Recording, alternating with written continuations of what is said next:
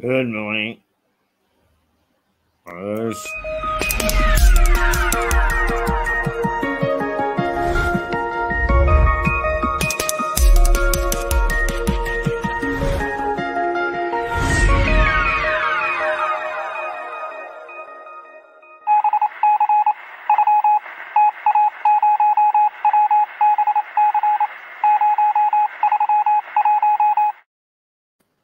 Well, a very good morning to you. It is the 19th, is it? No, yes, it's the 19th of January. Already it is the 19th of January. Where has this month gone? And we are heading towards a very exciting weekend in Lewis because it's the Speakers Festival. We've got all sorts of famous people wandering the streets here to talk about their books, about their life, and to give us a little bit of background of the expertise that they have in their daily work. And I have no expertise whatsoever, except I'm a mouse. And so you've got to have to put up with me for a little while this morning. And I hope that we can keep you amused and entertained. Let's see what we got cooking in the parlor. I have no idea. Yes, we actually well, had a little bit of trouble getting on the air again this morning. But as we'll try. We will try, and we'll see what we have going for us. I haven't got any jingles and tingles and singles. So what we'll do is we'll go straight to the newspapers. And the headlines across the papers this morning are Kate's brave face and the biggest NHS strikes ever. So the Metro is, it actually has a strip headline as Kate puts on a brave face. And it says, Kate, the Duchess of Cambridge, was meeting some children yesterday, and she made a joke about a face mask, and that she's putting on a very brave front, despite all the mayhem that's going around her. God bless her. I don't think she thought that she was going to sign up for this in marrying into the royal family, but by golly, she's going through tests of fire, and she's coming out very well. She looks gracious. She looks in the model of Diana, cool, calm, and collected, and very pretty she is too. But now we get down to the nitty-gritty with the Metro is Mr. Coffee Bean. Now, is the reference is to Jeremy Hunt, who decided to have a video made to explain inflation using coffee cups. And and of course, the purists have picked up on it straight away. It's probably not a bad idea to start off with, but he picked up on it and bollocks it, to put it bluntly. So that now everybody is laughing and saying, "What on earth is going on?" And I have to say that you know Tony Blair ruined the PR industry. At one time, we had the Central Office of Information, which was an independent government organization without any political bias whatsoever to put out government stuff. But Tony Blair decided to follow Tricky Dicky Nixon, who introduced the spin doctor. In other words, put the best possible spin on any news that you possibly can. And that was the end of independent PR for the government. And actually, it also changed the industry. I don't find that PR people now terribly helpful. That they are quite biased, quite dismissive. There used to be the old Flack and Hack. The Flack was the PR man who was putting forth his client's point of view, and the Hack, of course, was the journalist. And it was always said that there wasn't much between them. Now there is a lot between them, and the Flacks, the PR people, have seemed to have lost the skill. I put it down to lack of training again. Is nobody wants to train anybody anymore. They throw them in at the deep end, and they give them a computer and say, "There, use that," and that's not good enough. It's not good enough. And it adds to the mayhem that we've got going for us at the moment, right throughout industry, through the quangos, through government. It is not good enough. We need people who are trained. We also need people who see these things as a vocation, not as a way to a healthy bank account. That's undermining the whole essence of this country, where we were always taught, I was taught at school, to have a sense of duty, that I must think of my country and my society as well as myself. In fact, it was John F. Kennedy who made the famous statement, is think not what your country can do for you, but what you can do for your country. Oh, we got a nice sounding BBB. Oh, it's the police dashing up the high street. I wonder what that's about. Anyway, the PR people for Jeremy Hunt, and he should know better because he was the Minister of Media and Culture at one time, have dumped him in it. And I'm not very surprised. But it goes without saying, it follows on. It turns on very much in the theme of what's happening to our society is nobody gives a fig. They really don't. And we're all me, and it's beginning to show. And society has got a veneer now. It's not got in-depth concern. And it doesn't matter what you're talking about, local politics, national politics, the banks are a disgrace. The corporate sector is, while everybody's worrying about whether they can afford to keep their house warm, is stuffing the bank accounts of their chief executives and investors full as they can with huge profits that they're making. Huge profits. They run into the billions. So what do? They give it back to themselves. Not on at all. No, sir. Well, let's see, go to the mirror. A rich Tory tells skint nurses budget better. That's typical of what's happening. We've got elitists. I've always fought the idea of elitism. Some people are better than others. Some people will do better than others, will be more successful. That's natural. That's the way life is. But there are some who really do not know how to handle the fact that they are wealthy. And here is a Tory MP saying nurses are using food banks and are not budgeting them their income properly.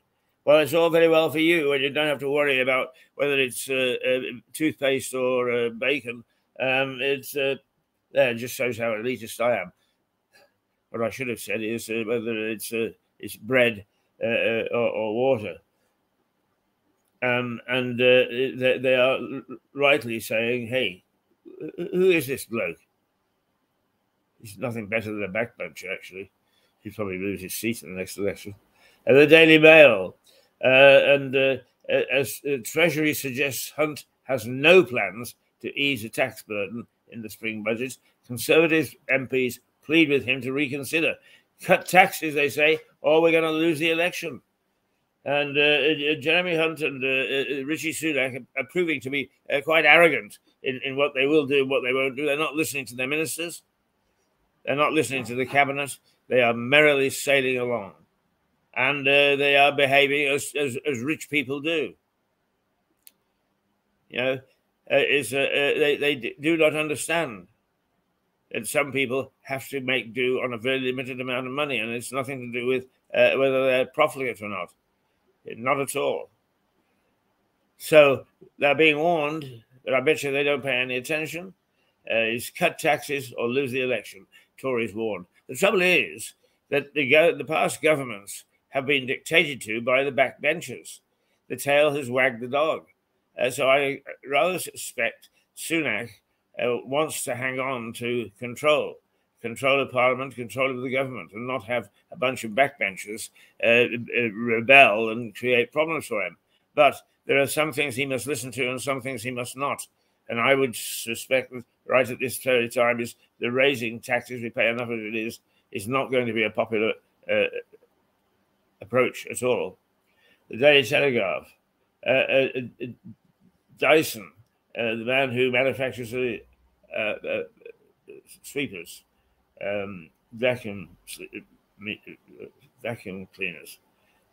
He says it's stupid and short-sighted policies that are holding back the economy. And I think that probably he has a point. He says the short-sightedness and stupidity is in the government's approach to the economy is really holding it back, and it's about time that they got their fingers out. The issue of Kate has a slot for King Charles, because is Charles going to start behaving like a king? He has taken his offshore wind farms, and he has taken the money that they generate, and he's put it into the public purse. He's said, here, have this money to help out. Everybody's having a bad time. I happen to own these. They're making a huge profit. Will anybody follow his example? No. What they'll do is they'll bring out the fact that he talks to trees. You watch. When a member of the establishment breaks protocol and sets a standard like that, all those who are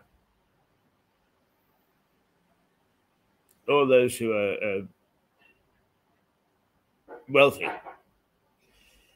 don't like it, because it means that there's an anticipation, an expectation that they should do the same thing, and that digs into their bank accounts.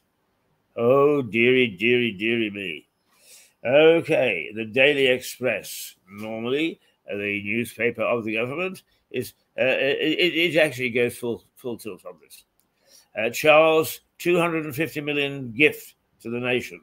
250 million pounds is what this wind farm is valued at, and he said, here, have it. You can have it. And it benefits the country. The paper says his daughter-in-law, Kate, features on the same page with the paper describing her school visitors at Child's Play. Child's Play. Well, let's see, the eye. Prepay meter scandal grows. 99.99% of courts warrants are waved through. Now, this is all about the fact that a lot of people have, for their energy, they have a prepaid meter. They put in a fiver, and then they use up a fiver. And when the fiver is gone, the meter goes click, and it cuts off their power supply. Well, in this weather, that is dangerous, I would say, to the least. But what the power companies, the energy companies, can do is they can then cut off the entire service to whoever it is that isn't paying the bill. And then they take them to court. They actually do take them to court. It turns out that nobody, the whole idea of a defense goes out of the window. Is what should be called justice is suspended because magistrates are just taking these in bulk, right? Next 500, guilty, cut it off. Yes, power companies, you're in the right. Go after them, sue them, take every last scrap of whatever is of value just to pay your bill. And that is a scandal. But you see, the trouble is when we get into this type of situation, when we get into this sort of atmosphere that we have now in society, that's when we start to see who is going to play ball and who's not. And it's amazing the number of big companies that aren't playing ball. All they see is what happens in their own bubble. And it's not good enough. And it's not good enough for Hunt and Sunak to sit there with self-satisfied smiles on their faces, making statements and pronouncements about the greater good, which doesn't affect them.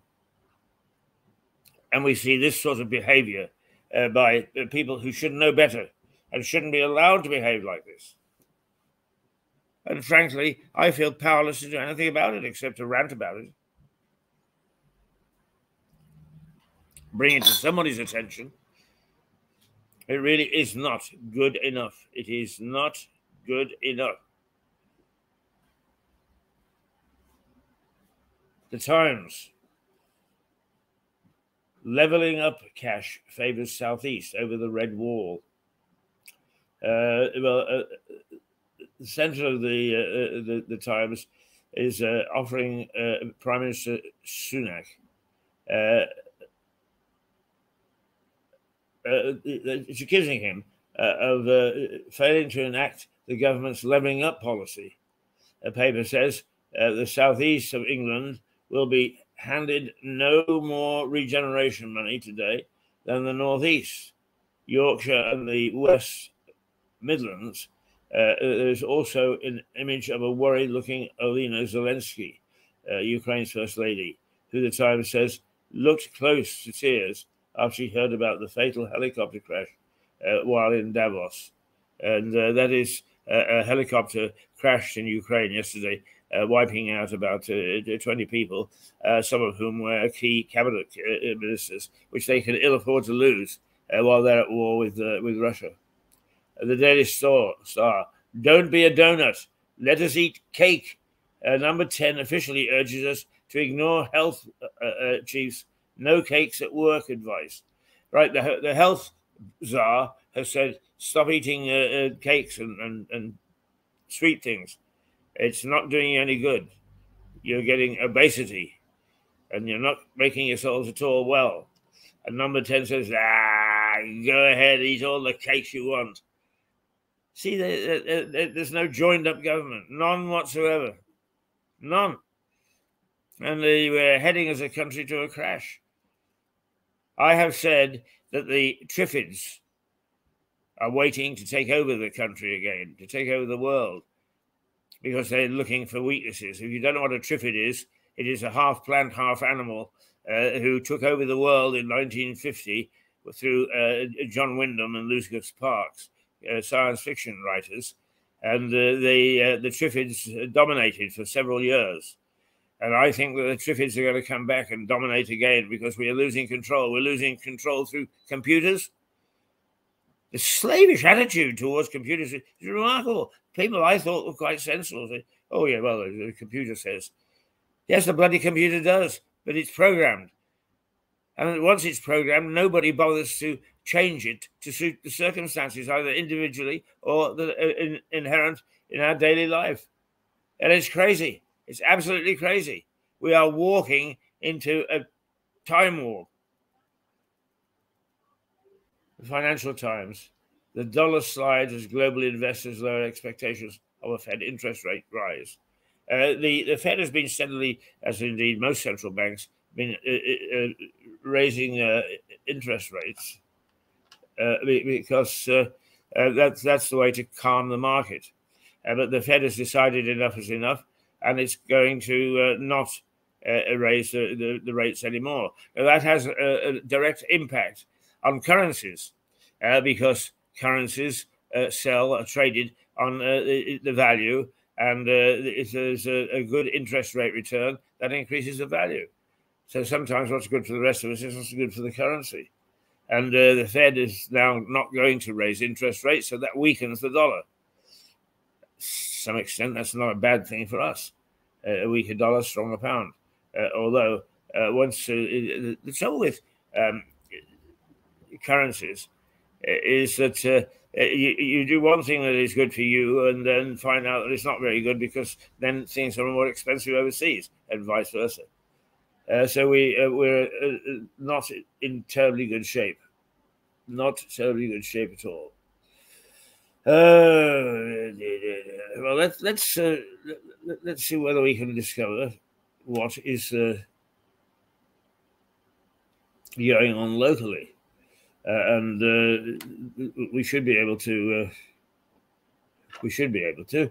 And of course, this morning we are not going to be able to, because this silly nonsense that is right. Let's.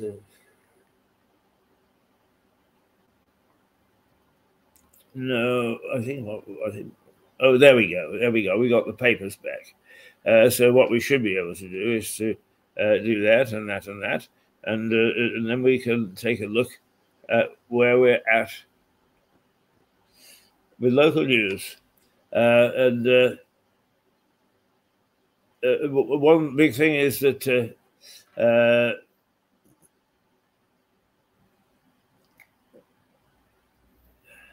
popular Sussex stores are facing administration. And I think we have one of these in Lewis, and that is a paper chase.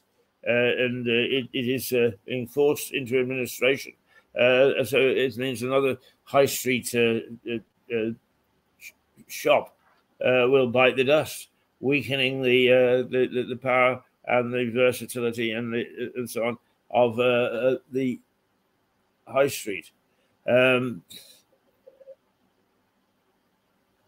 Now, here are some of the main stories. Another one that affects us in Lewis is a former pub and hotel on the A27 could be turned into Starbucks, and that is the Newmarket, which is just on the edge of Lewis as you get onto the bypass to go into Brighton. And it looks as if it's had its day, and as a pub, it's always a strange location, I think, because it had to rely upon passing trade. It didn't have regulars who popped in for a pint after a hard day's work. And it could be turned into a Starbucks coffee place.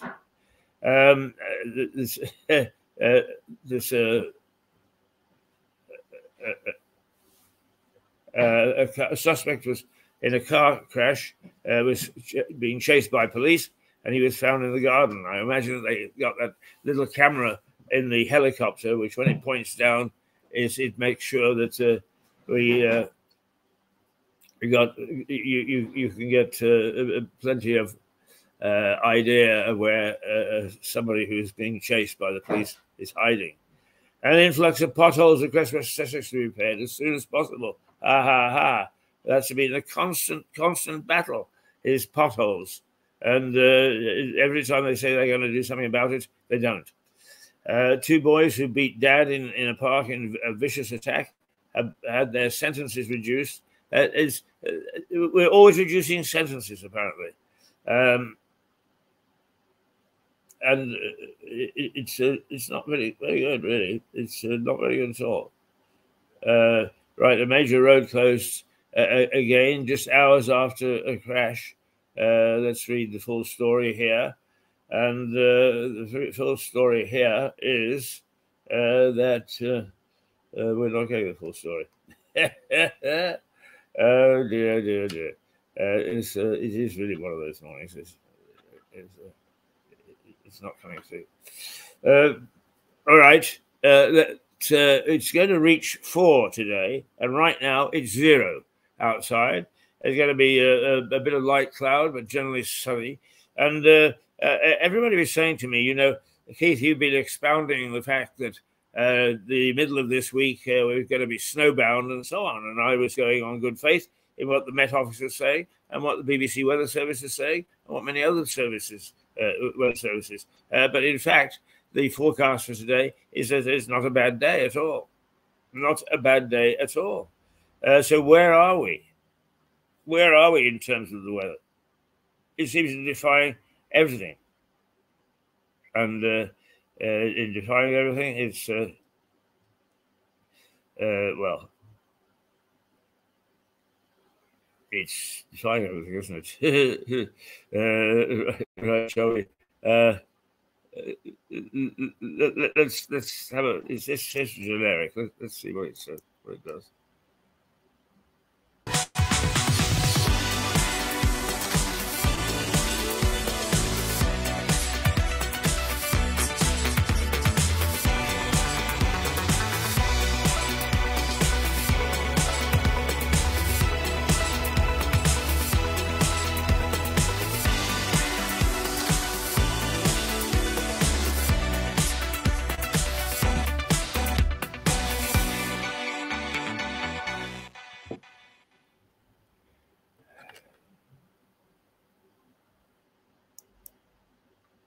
Okie dokie, okie dokie.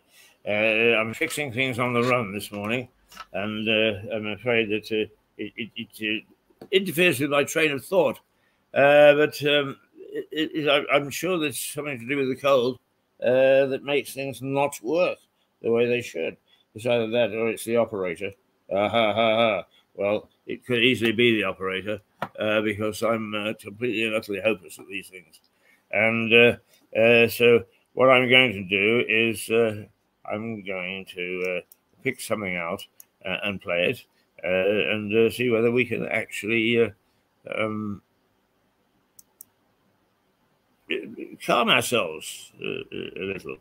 Calm ourselves. And why not? Why not?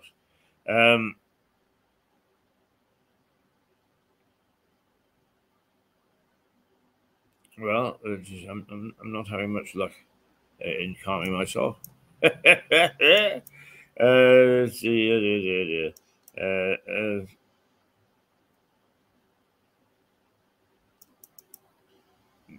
No, we're just we're fumbling along at the moment, just fumbling along, and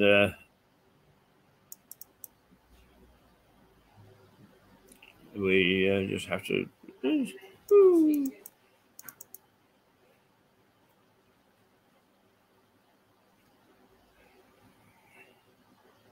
Tell you what, let's go to Ghost Train. It's always a good standby, and everybody loves it.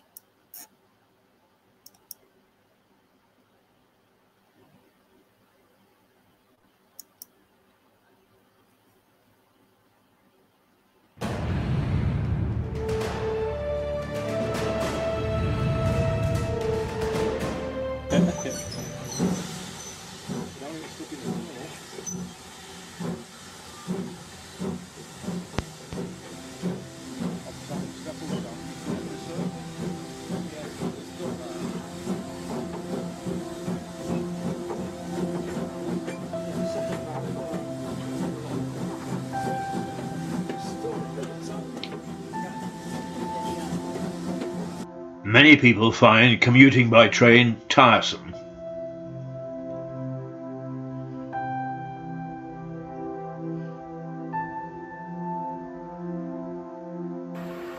But one of the pleasures of taking a train to London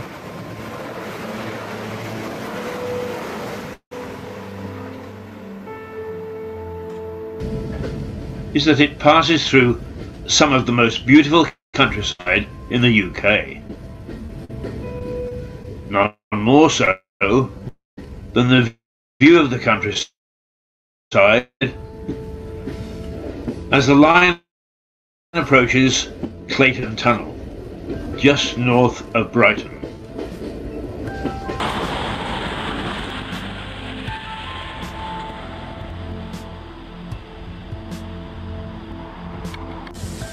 The tunnel is the longest on the line, at 1.25 miles, running under the South Downs.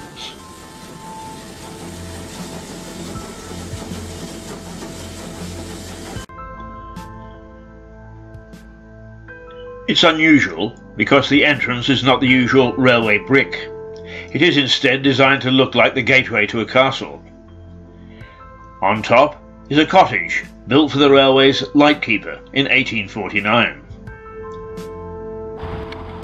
The tunnel itself was opened in 1841 and the cottage added later.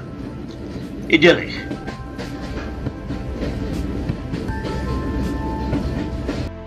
But after 1861 it became a nightmare, or at least for those who believe in ghostly goings-on. In August of that year, a night train left Brighton, travelling north to London.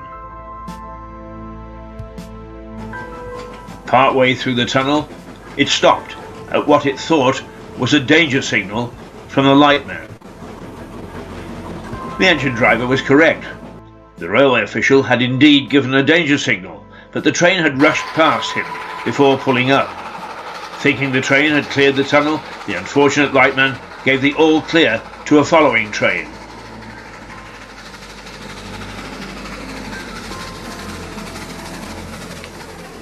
And it slammed into the back of the first train in the dark, killing 23 and injuring 176 more.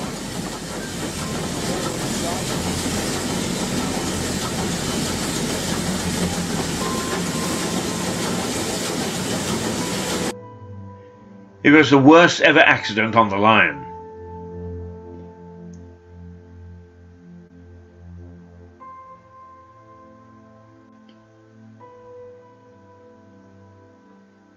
And people walking on the downs over the underground passage have reported hearing the screams of the passengers as the trains pile into each other. The line is now also a direct line from Lewis.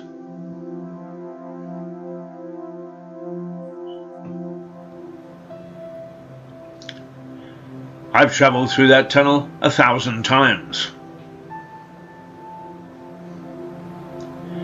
I've never heard a scream other than the screech of the wheels and brakes. But I've never walked over the downs at that point either. And I turned down an invitation to stay in the cottage overnight.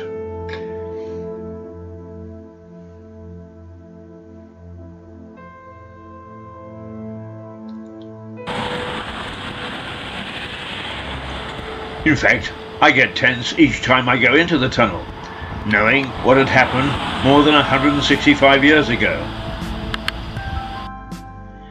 But my fellow passengers carry on reading their newspapers, obviously oblivious to both the tragedy and the ghosts.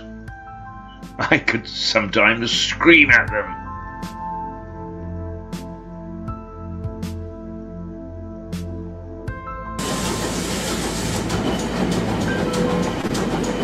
The ghosts of Clayton Tunnel. Eerie.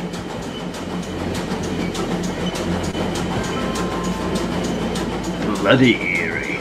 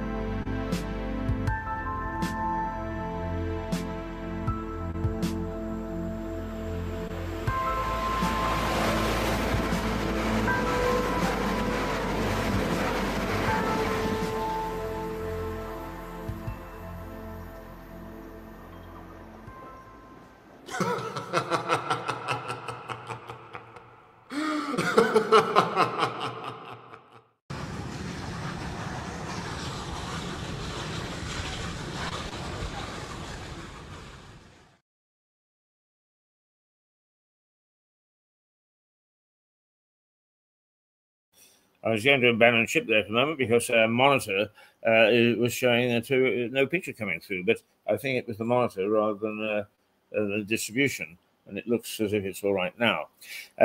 So let's remind you who we are.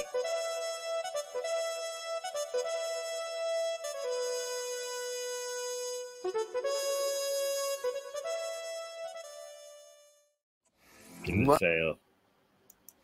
Well done, the energy companies. They're full of bright ideas to help their customers. Now they've made power so expensive that for an average house such as this, you can't afford to heat it. So you don't need appliances such as this. But that means you also don't need a fridge, because you can keep your groceries cool and fresh without it. The house is cold enough. Well done, chaps.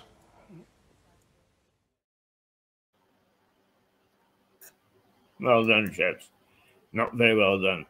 They are behaving inexplicably.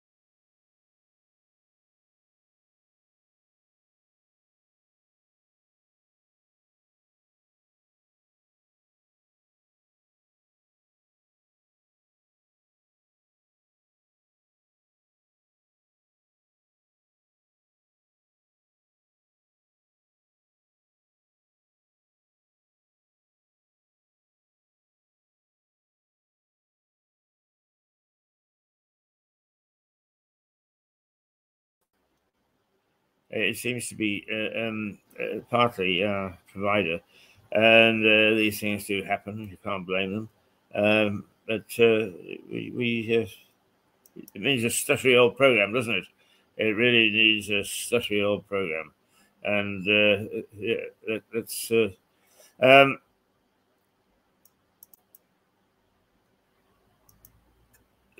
let's take a look at some of the things that we've done in the past, and this is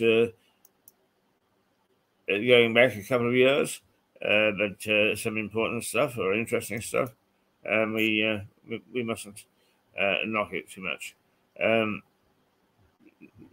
Let's see, some documentaries, I think. Yes.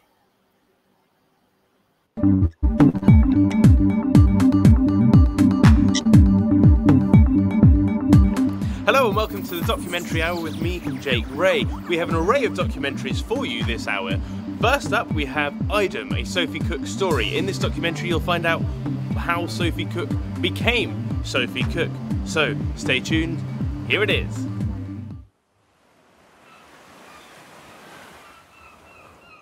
I took Sophie and I murdered her and I buried her. And that nearly killed me.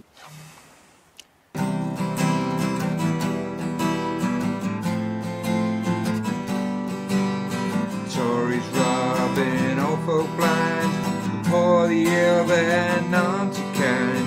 Fuel the myth of the strong and stable, but there's no food upon your table. United fighting for what's right, out of the dark into the light. We'll raise the red flag, not the blue. Fight for the many and not the few. I'm not defined by what's between my legs. I'm defined by what's in my heart and between my ears. And for anyone to think that they know more about my identity than I do myself shows supreme arrogance. So here's all my vulnerabilities. Now what you can try and hurt me with.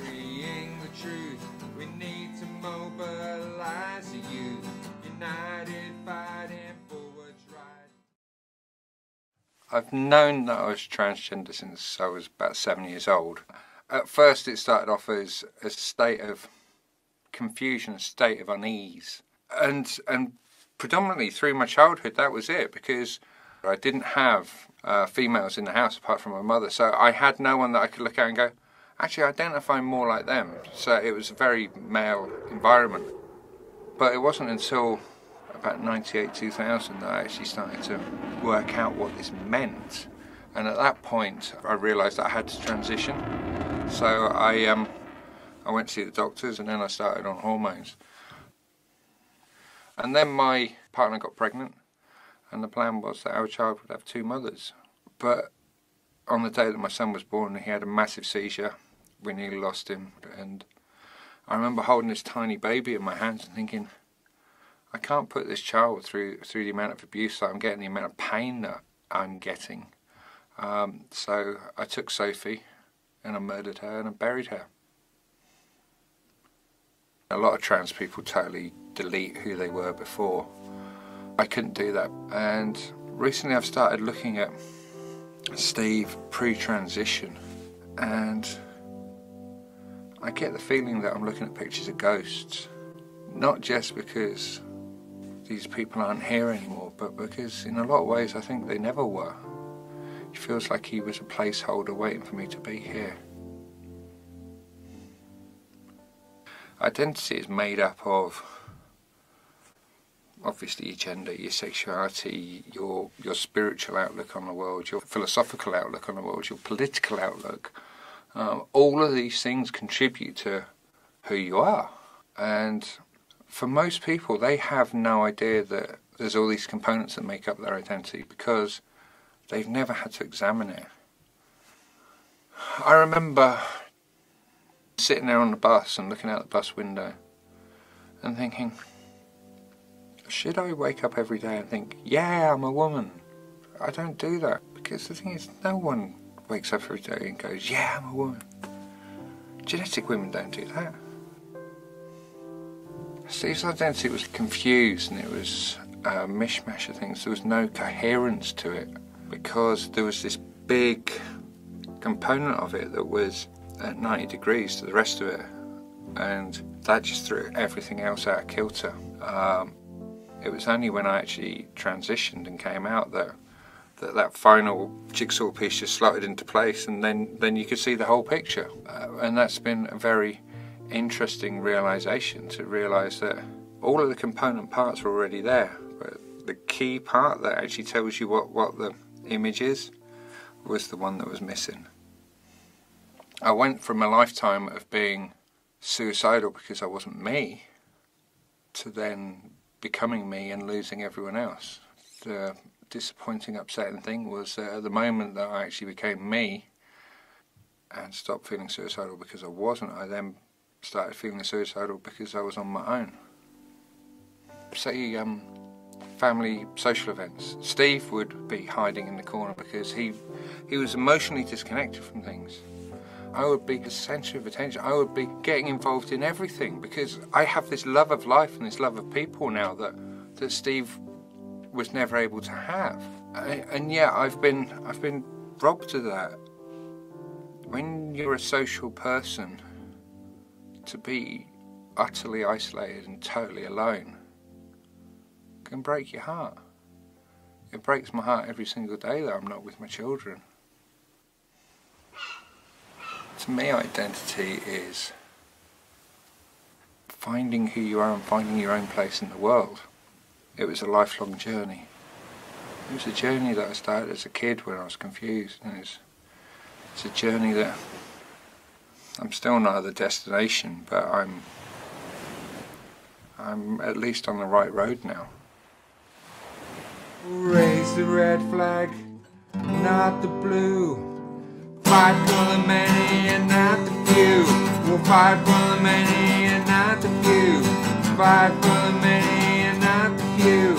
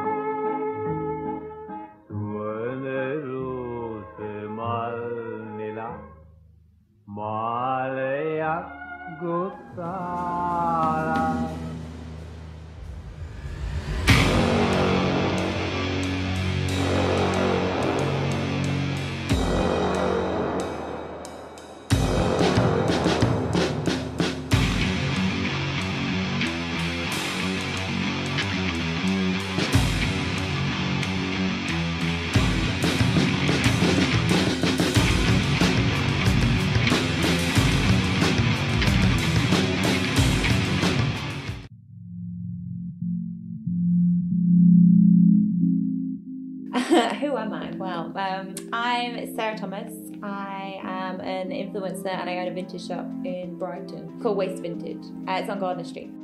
I've always been very happy with Lydia's groom. I cannot recommend her enough. We've come back every time, and every time he looks amazing. He just comes back all soft and fluffy. Lydia's the best groomer we've ever had in Brighton. She always listens to what we want. She doesn't take it too short, and Stan always loves his groom. Yes, I'm planning on coming to the new shop. I'm really excited to see what she does. We have her been groomed in a few different places in Brighton, but Lydia's the one that we found that we absolutely love, and we'll always go back to her now. Just the customer service. Like, Lydia's just the best in Brighton. She's so friendly and lovely.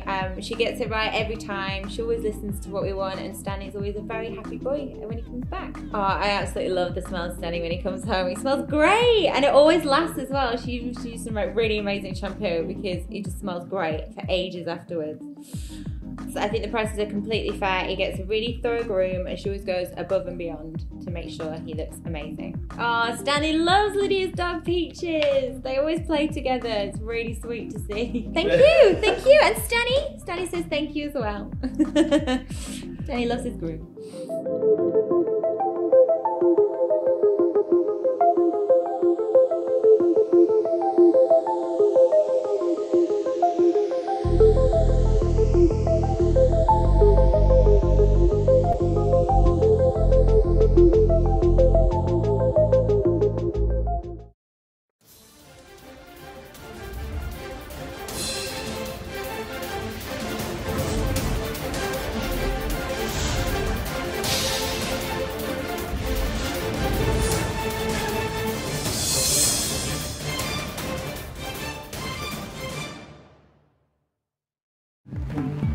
That was fantastic. Now we've seen what makes Sophie Cook, we are about to embark on a journey that is Jake and Jack's Follies. It's written, directed and produced by yours truly.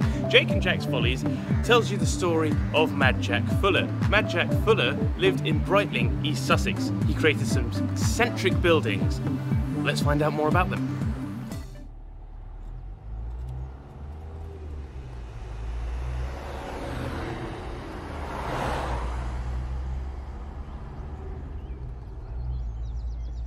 I always find it strange how two people can experience and view a place in completely different ways.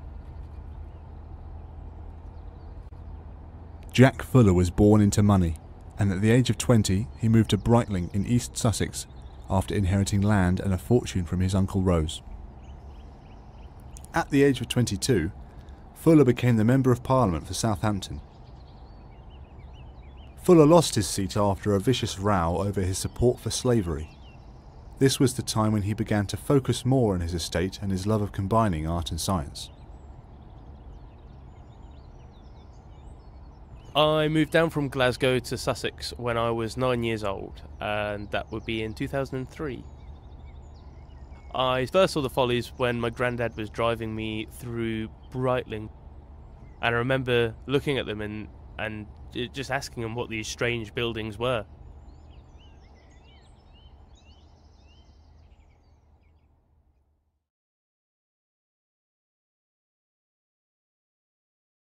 Jack Fuller was affectionately known as Mad Jack by local residents who did not understand his fascination with useless buildings.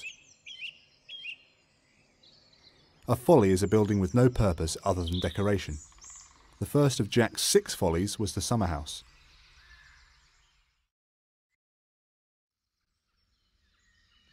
Jack was a keen gambler, and he entered into a wager that he could see the spire of Dallington Church from his window. Upon realising that he was mistaken, he quickly constructed the sugarloaf to very effectively mimic the church spire.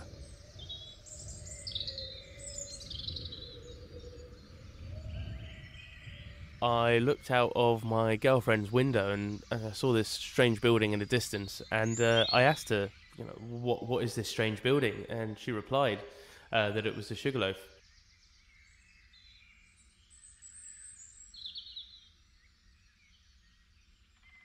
The first time I went, I remember I took my girlfriend there and I gave her a love letter.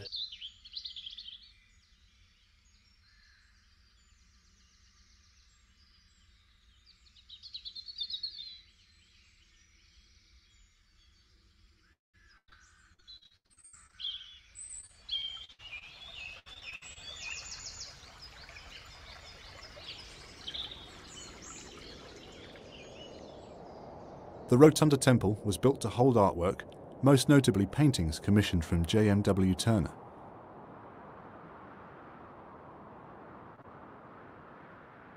Jack was a philanthropist, and during an economic depression he hired hundreds of local labourers to build a huge wall around his estate.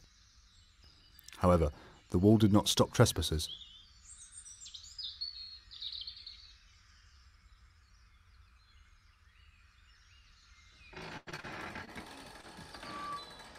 You know, we all thought the temple was full of art, and I was a bit shocked to find out that there was none. All I found when I first went in was graffiti left from the Canadian Air Force that was stationed on the estate during the Second World War.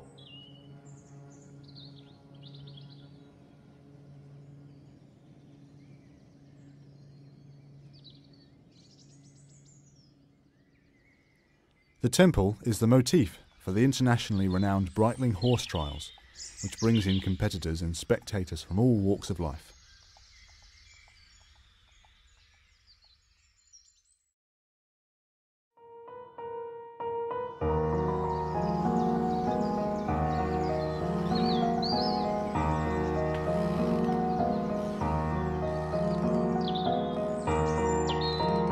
The Hermit's Watchtower was built so that Jack could survey his land and have views of the sea.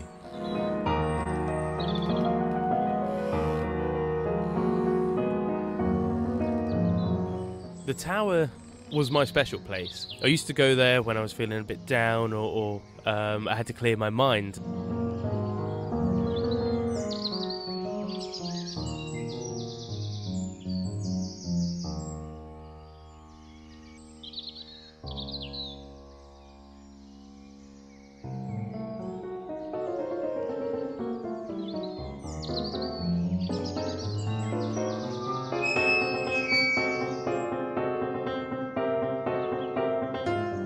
As you go up the stairs, on the right-hand side, my girlfriend's initials are still there. Mine, well, are not there anymore.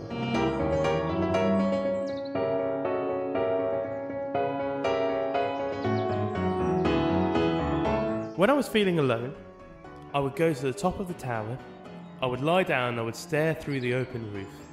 I'd wait for nightfall, and then I would look at all the stars. Yeah, I would wonder what my place on this earth is.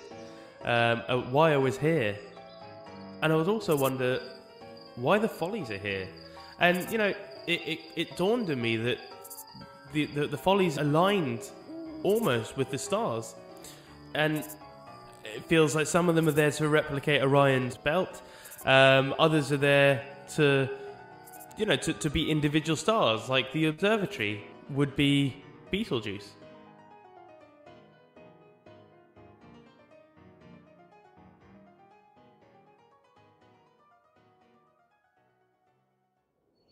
I've heard some people argue that the observatory is not a folly as it serves a purpose, but don't all the follies serve a purpose? They serve our local history, our culture. When I first came to Sussex from Glasgow, I was such an outsider. People had no idea what I was saying, and I had to get something to point me in the right direction.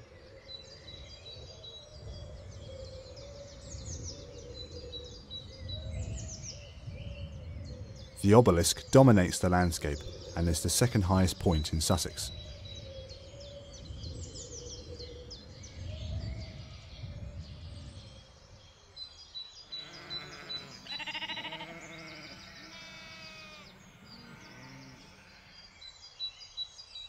I remember looking up at the needle and realising that it pierces the vast, uninterrupted sky.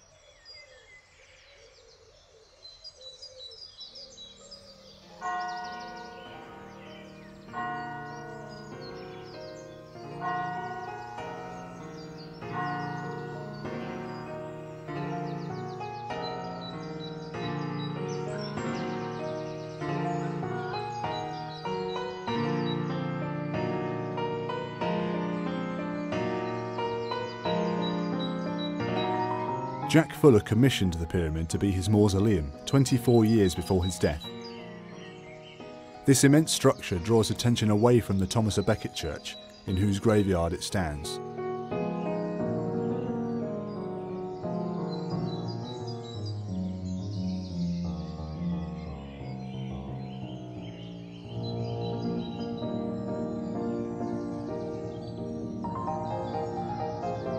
I've heard that Jack was buried in the pyramid sitting up in his armchair, with a glass of claret and a roast chicken dinner in front of him.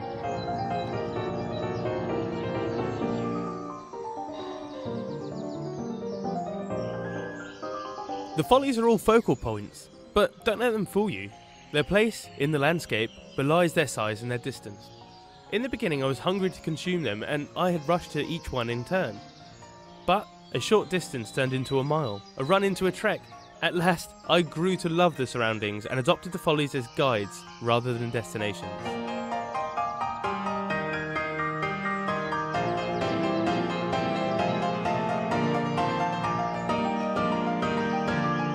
Jack Fuller was respected by many as a squire who, at a time of extreme poverty, when soldiers were returning from the Napoleonic War, did what he could to provide employment and prevent revolution. He was ridiculed by others for his views on slavery and his obsession with erecting follies while people were going hungry.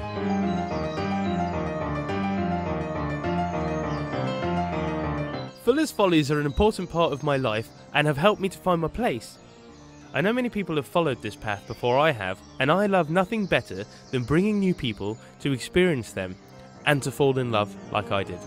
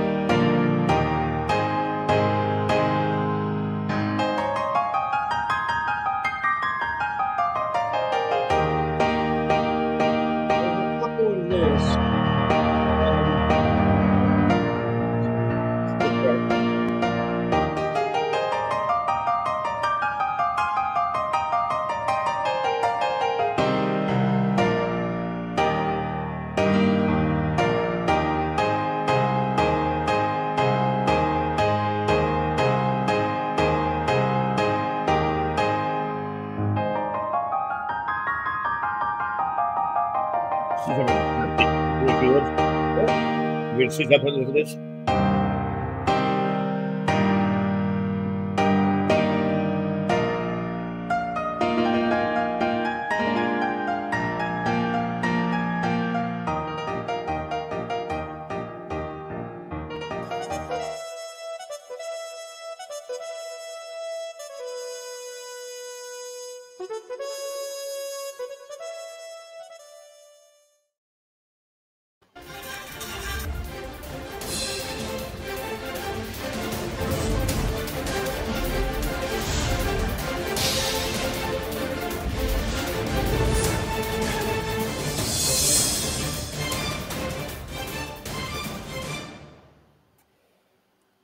Now, we have all had one.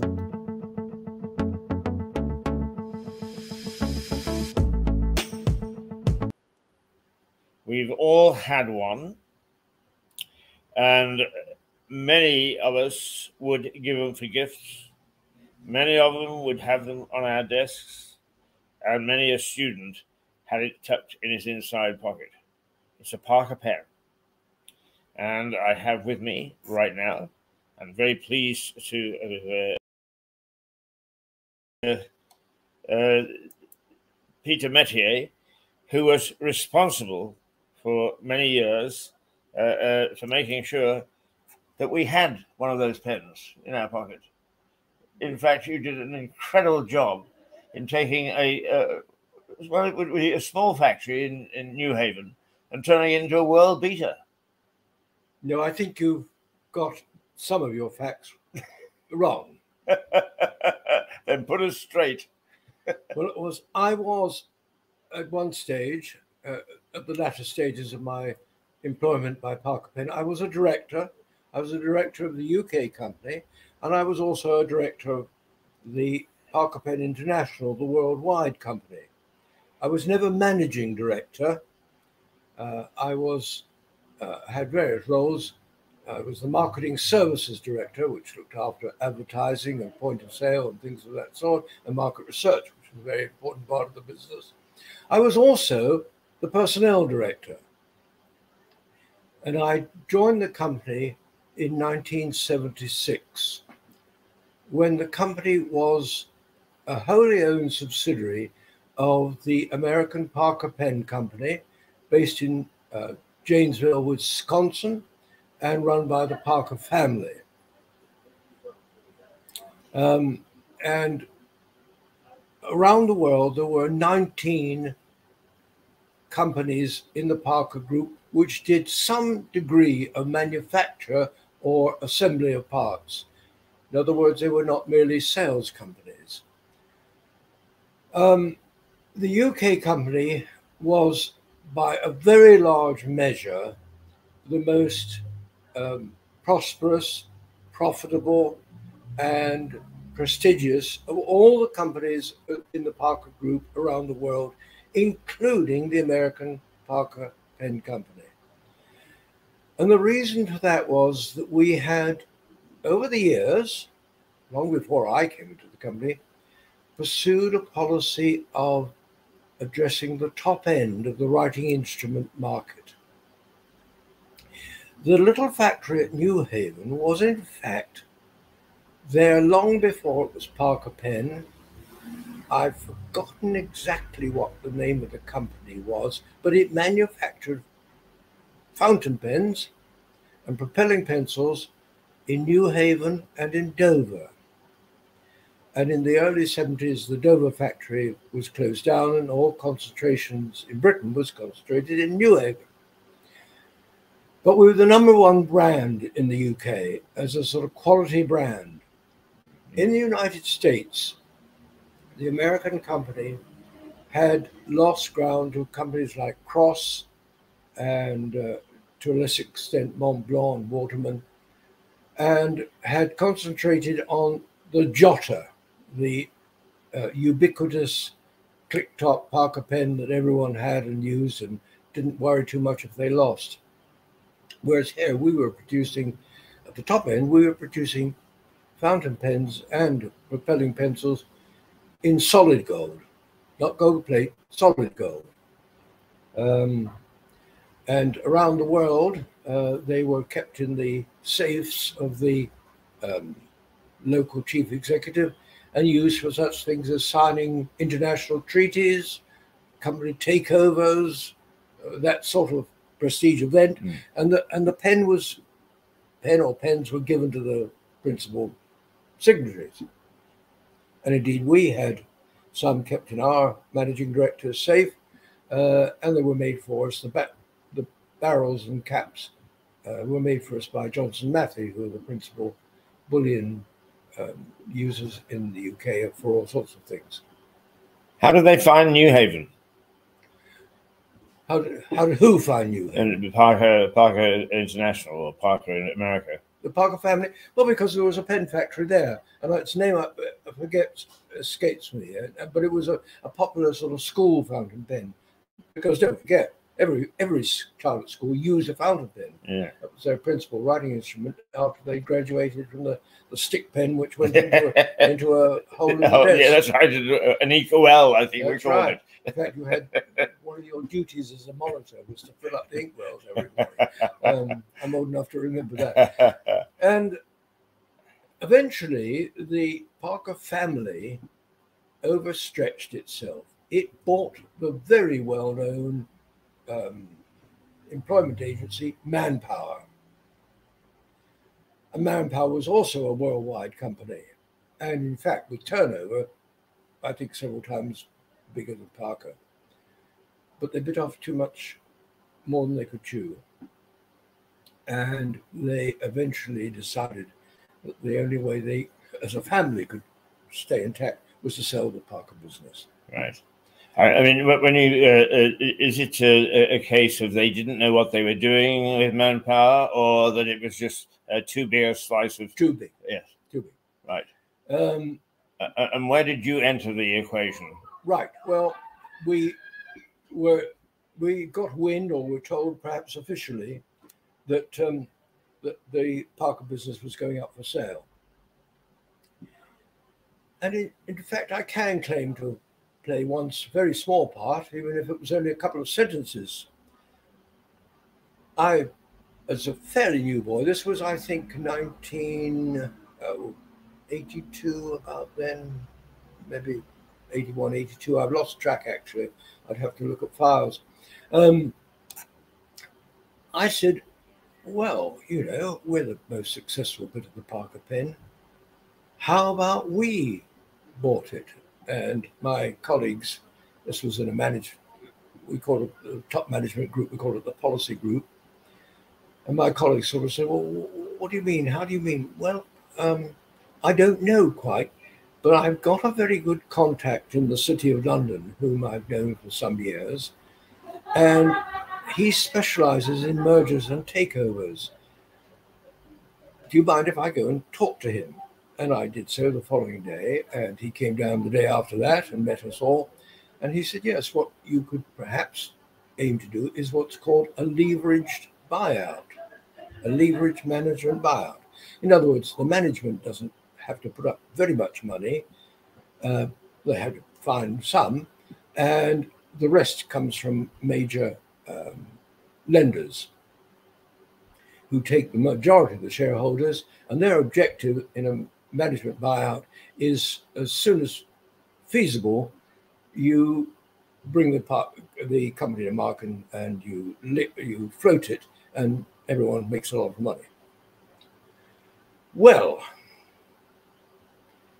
we did just that. And when our then managing director, Jacques Margry, who was a Frenchman, but he left France in 1940 under shock and shell and bomb, approached the Parker family. They were delighted. They were delighted. He had a good standing because the British company was so successful. And they said, if you can do this, we can think of no one we would rather sell to. So that was getting off to a wonderful start. And then my contact in the city, he started to find people who might come on board. Well, the next few weeks were very hectic. I almost can't recall them. They're all a bit of a blur. We got perhaps Britain's best known management buyout guru, who I think has only very recently died, John Morton, who's been in the news for the last 25 years. And he came and sort of pulled all the threads together. And so we went ahead. I took out a mortgage, an extra mortgage on my house to raise my share. And I think I bought, all the shares were, new share structure created. I think I bought 25,000 £1 shares and had to raise £25,000 to do so. And one or two of my fellow directors were allowed to buy more, and there were some senior managers who were allowed to also purchase shares, down to I think about 5,000 shares at the lowest level. And for the managing director, I think he bought 50,000 shares, or put out the money to provide 50,000 shares. And of course, there were whirlwind trips all over the world to tell all these 19 subsidiaries what was going on, and people were catching planes and coming to London and down to New Haven to say, what's going to happen to me, and all the usual things. However, it went ahead, and I can't remember again the date. I think probably 1983. We became the nominal chief executive, and other directors are now of Parker Pen International. And again, quite a lot of trips made bind us as individuals to different countries. I went to Australia, I remember, and to Japan. And I also companies in Europe. We had a German company in Baden-Baden, and in France, where we had a factory. So we all scooted around the world telling people, yes, your job is secure and this is how it works. And, we'll have a meeting soon to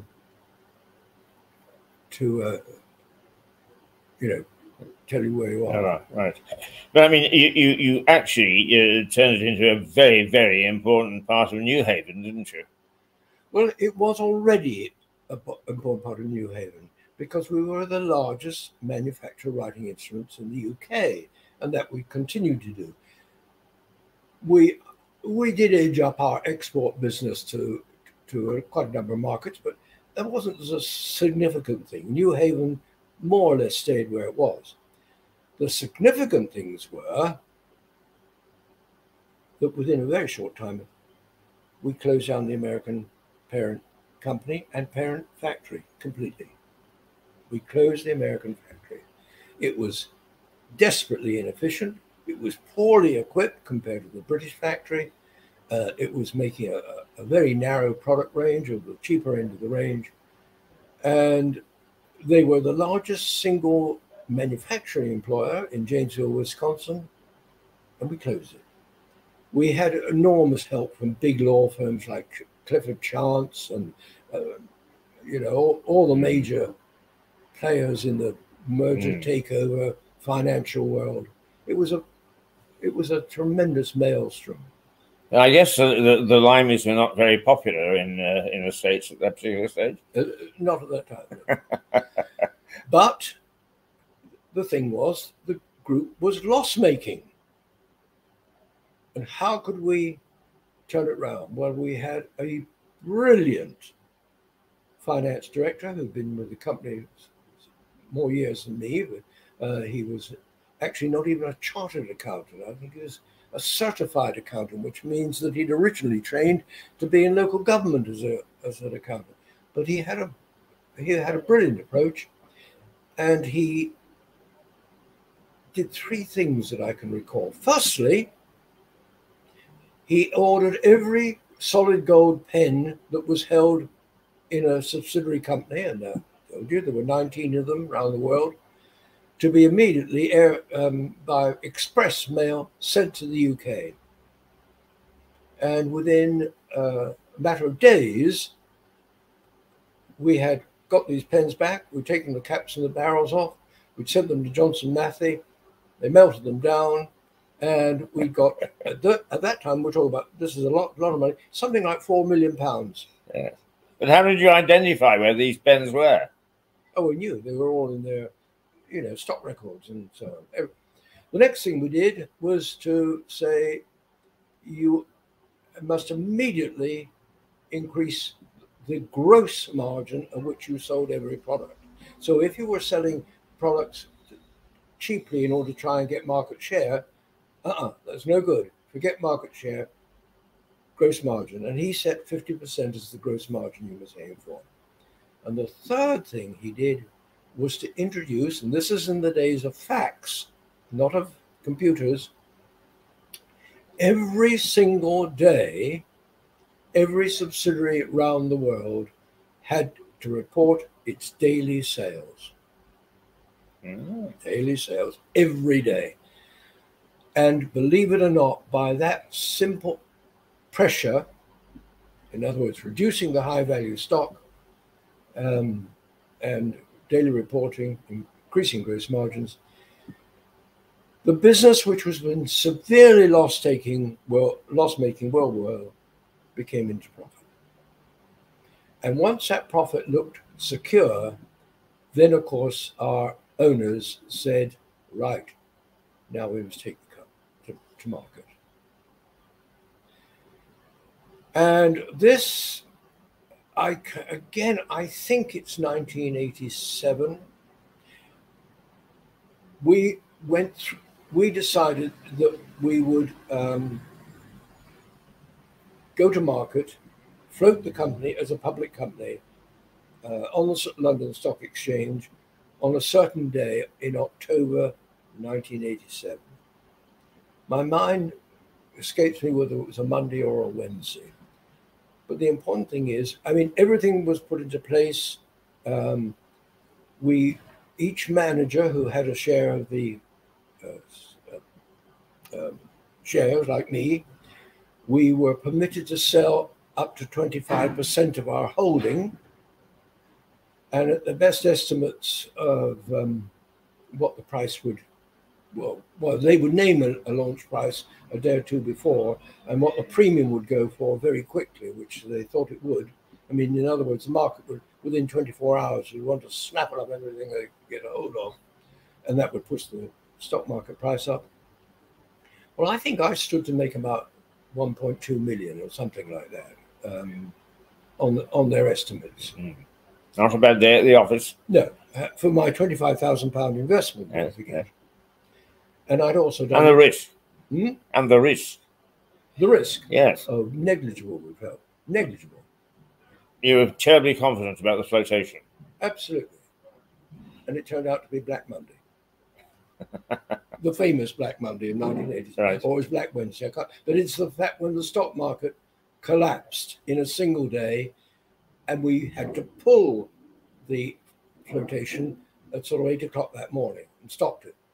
And we'd already registered it as a PLC because you did that first.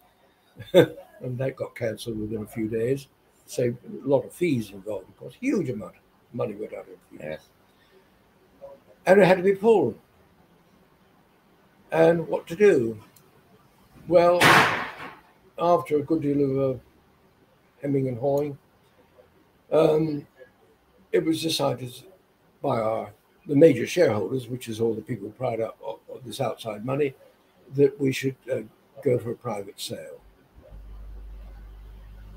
And the person who came up was Mr. Rubin, the famous Rubin family. They're still around. 2 sons, I think old man Rubin is still alive. The 2 sons are very well known. They're in the Sunday Times Rich List every year. They owned at the time Reebok, and they owned a famous brand of Revelation luggage, but they own Reebok as well. He came, obviously, we had him to lunch in the director's dining room. I didn't like him. Nobody liked him. Nobody has liked him, apparently. I mean, there's a girl in Lewis, whom I know very well, a Chinese girl. Her husband is the pilot of the Rubin's private aircraft. He was a pilot for Buffet, Warren Buffet. And she acts as the air hostess. But it's the 2 sons that fly mostly down. Well, there was still a lot of people coming and going. The managing director and the finance director were, I think, possibly in Chicago when I, as the most senior sort of resident director, was approached by the Financial Times for a statement. And, you know, the way they do it, now or never, sort of in the next 5 minutes, about nothing about the Rubins had come made public, nothing about it, what was going on made public. And I said what I thought was the right thing to say, and it got quoted on the front page of the Financial Times. The management of the company are concentrating on beating the competition, increasing market share and increasing profits, and are not giving any real thought to the sale of the company. And we believe that proceeding as we are as a private company is in our best interests. Now, I said that. Actually, I did. Yeah, I said it because I believed it. On the one hand, I believed it strongly. I didn't want to sell the Rubins, but I also thought it protected the secrecy of what was going on. Unfortunately, Mr. Rubin misconstrued or read between the lines and phoned the managing director and said, "I'll get him out. I won't have him." And so, to cut a long story short, I was got out. Oh dear.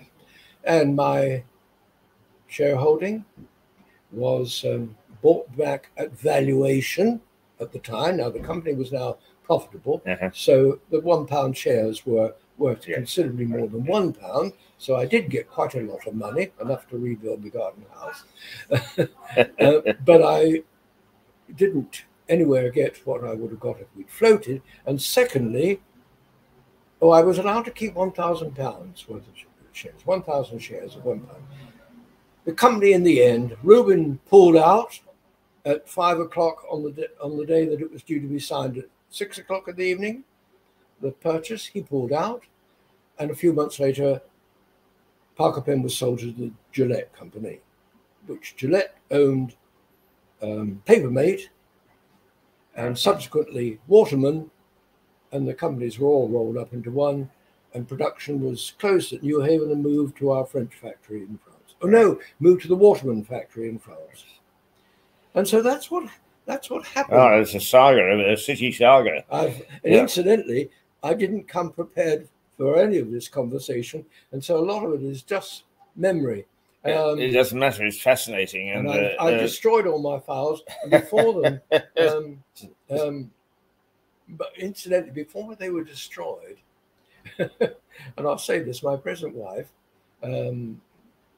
she went through them before they were destroyed, my first wife having died, and she said, I think he was right to sack you. Well, let's take it from there. Let's go to the Peter Metier story. Where did it all begin? Well, I was born in Southsea.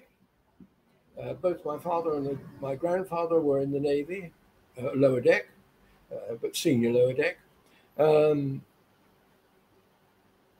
Eventually, we ended up, well, cut a long story, very short. My father left the Navy ostensibly because of hearing loss due to gunfire.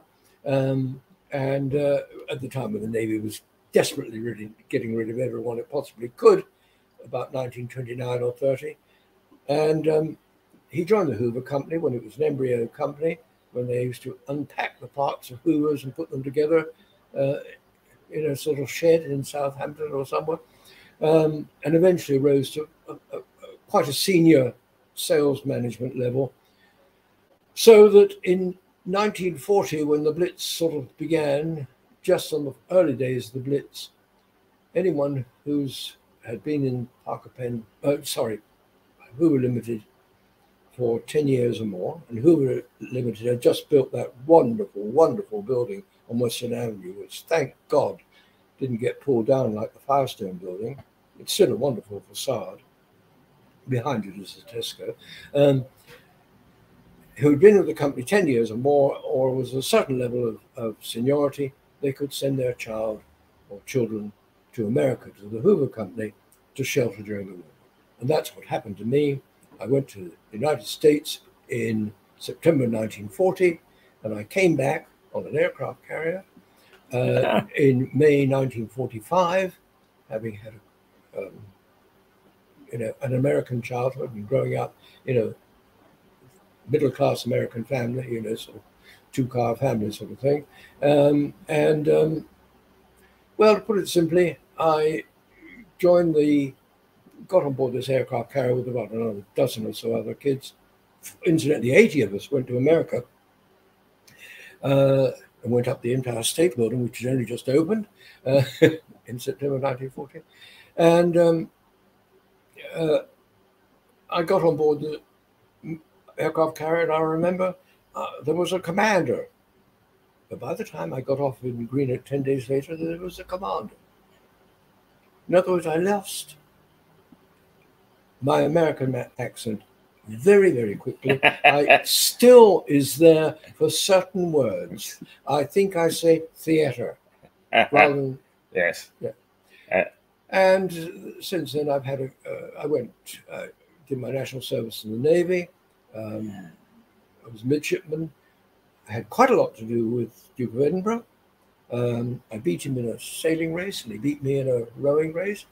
And I was a sort of go-between between our commanding officer and him, because we were in the same flotilla in adjacent ships. Went to various places like Athens and Marmaris and Turkey and Cannes, and he was always there next door to us. So I was very, very pleased. Oh, yes, and I auditioned for his polo team in Malta, and thank goodness didn't get selected because my pay was 7 and 6pence a day, and I don't think I could have kept up my end. But my father had, you could send anything to forces overseas by post free, and I hastily sent a telegram saying, please send my riding boots, which I had because I'd ridden a lot as a teenager at school. I was at school, by the way, after America. I was mostly school in Germany because my father was in the Army of Occupation. And I was British school there, where incidentally I also met the person who's now my second wife. We were both at the same school in 1947. Anyhow, my father posted out my riding boots, complete with their solid wooden trees. Weighed a ton. And after I left the Navy, National Service, 2 years, I went to Cambridge, Gonville and Keys, read history, nearly went to be a schoolmaster, but instead joined industry, and spent the whole of my working life until I joined Parker Pin, which indeed I considered I was in industry in firstly the Metal Box Company, which was then had 36 factories around Britain, making every tin can that ever was, including things like Christmas gift boxes and so on. And they also printed banknotes and God as well. And then the Steel Company of Wales, and then I was 15 years in management consultancy, and Parker Pen was one of my main clients, so I joined them. Just to identify who we are, Peter, then we'll come back and have a bit more of a chat, if we may. Yep, there we go. I walk past that 2 or 3 times a week.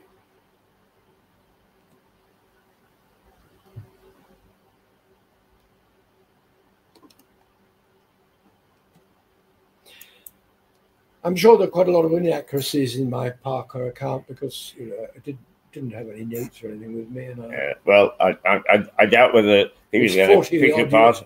I mean, it's a fascinating story. It's nearly 50 years. Of course, I can remember when I first came to Lewis, which would be 1990, and almost the first thing that people said is, "Gosh, yes, Parker Pens is in New Haven." I mean, it was a name to conjure with. And not just because most of us carried one in our pocket, I think. Right. Well, at a peak, I think after we transferred a lot of production that had been in the United States, we brought it here to the UK initially. We went on to 3 shift working, never done it before. By the way, I did some marvelous things at Parker in one respect. Because we were very profitable, at my instigation, and worked it through, everyone in the company, factory workers, which were the main element, office workers, and all the lower levels of management were an absolutely identical pay system and the identical number of hours work a week, and everyone was on health insurance, Bupa. A local surgeon told me, said, my God, when you did that, we had about 500 varicose veins done in Brighton in the next couple of years because a lot of the work was standing. At the peak on the 3-shift system, we employed 1,200 people in New Haven. Normally it was about 750 to 800. So we were the major employer. Right. Now, what about Peter Metier, the man of the community? What sort of things did you get involved in Lewis during your time here? Well, I suppose the major thing was, there were 2 or 3 things. Firstly, with this Parker shares that I had, the 15,000 initially, under this apparent newfound wealth my wife felt uncomfortable about it. And so 2,500 shares were put into a charitable trust called the Metier Charitable Trust. Well, because it couldn't be taken over, it was a charitable trust, because it qualified for all the tax breaks under the sun, because Gillette paid those shares at the same rate as the others, those £2,500 £1 shares became something in the order of £300,000. And you'll find everything from the odd car seat around Lewis, park bench and so on, to many, many other things. We gave away over the next 10 years or so, a bit longer, we gave away in total to world, national, but principally local charities and events, £400,000. With the collapse of the financial world in the 2009 or whenever it was, the amount of the capital left in the charitable trust was down to about £230,000. And we approached the charity commissioners and said, are we allowed to give away the capital? And they said yes. And so you'll find that a third of the cost of the Linklater Pavilion was provided by us. Right. This is why the main room upstairs is called the Meteor Room. How we happened to become quite chatty and friendly over the next 3 or 4 years with Dennis Healy. Got to know him really reasonably well. He lived just down the road, didn't he? Yeah. No. And he was also on the initial committee of the Linklater Pavilion. And part of our price of giving £250,000 or thereabouts was that the pavilion should be named the Linklater Pavilion, because we, again, a close personal friend, ex-director of Shell, and in a sense, over the centuries, probably Lewis's largest single practical benefactor, because he stopped the inner relief road and he ensured the bypass got built and the tunnel. Right. You know about him, I hope. Not specifically. Oh gosh. Well, it's I don't know the detail. He lived up the top of the high street. No, he lived in Southover initially, in the Gables, the bigger house facing the church. Yeah. What I was going to say to you is, believe it or not, from this bar in a very famous hotel, but in a small town, our reach is enormous. We've got somebody from Patagonia who regularly. So, would you explain what the Linklater Pavilion is? Well, it's on the Railway Wildlife Centre. It's an octagonal building designed by Roger Beasley, who also designed my present house. Lives in Lewis, and it's a centre for all sorts of things. That's all I can say. Or everything from school parties to people with learning difficulties are based there. Now, you asked me about me, though.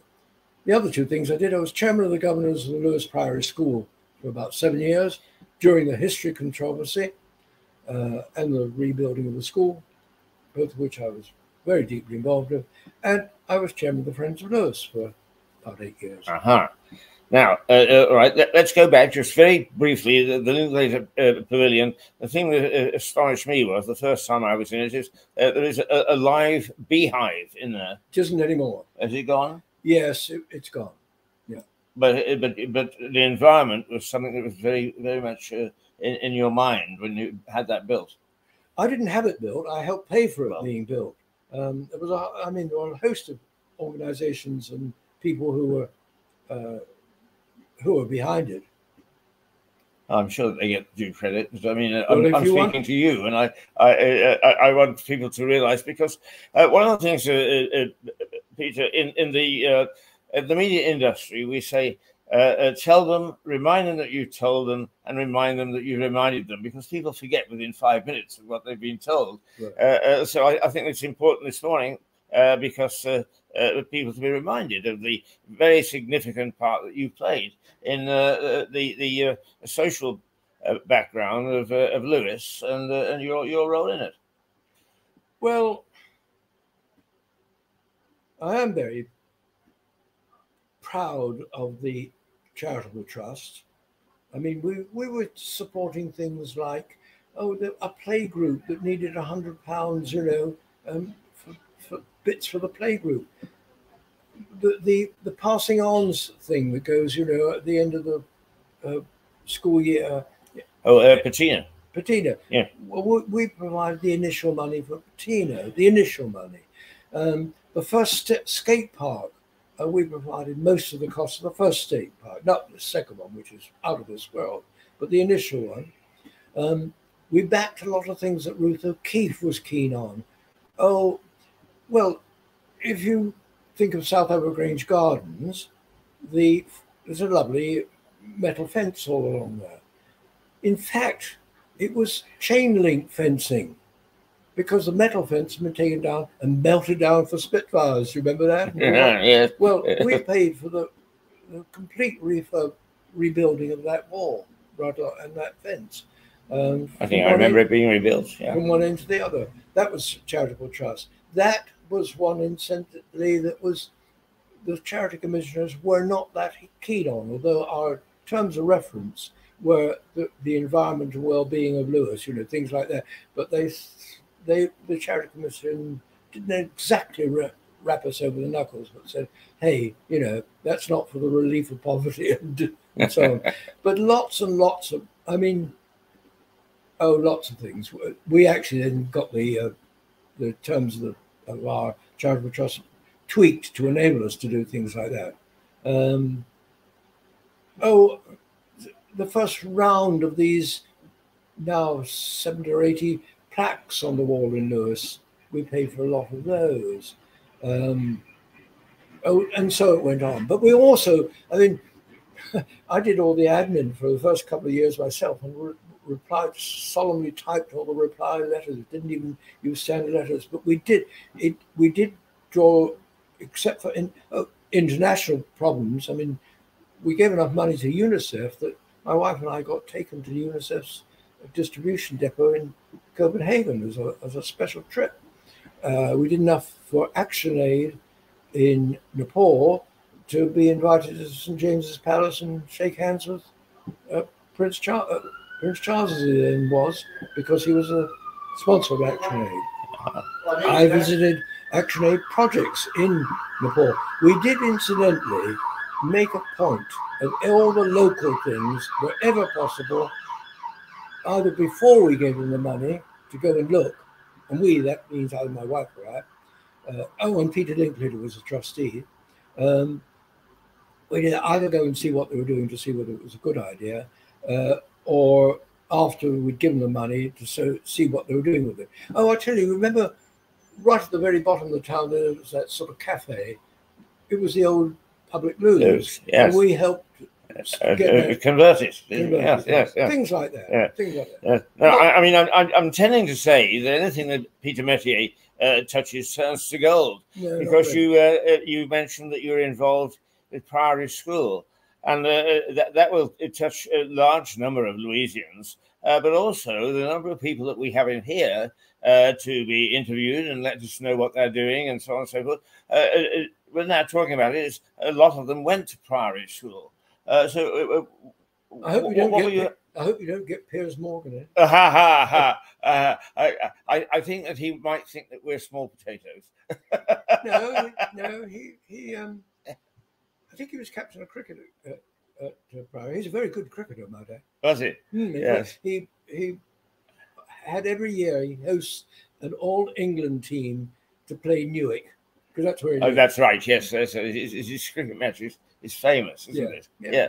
It's just as an aside. Do you know the other famous cricket match that takes place here each year? What's that? It's the Invalids who play in Rodnell, and they are the cricket team in England. They're England, written by MacDonald. Oh, right. And that goes on to this day. Oh, right. But anyway, I don't want to divert, because I'm always very interested in education. Well, and you did seem to hint, because this is long before my time here, that there was a sort of a metamorphosis of a priory. It went from something perhaps ordinary to something quite special.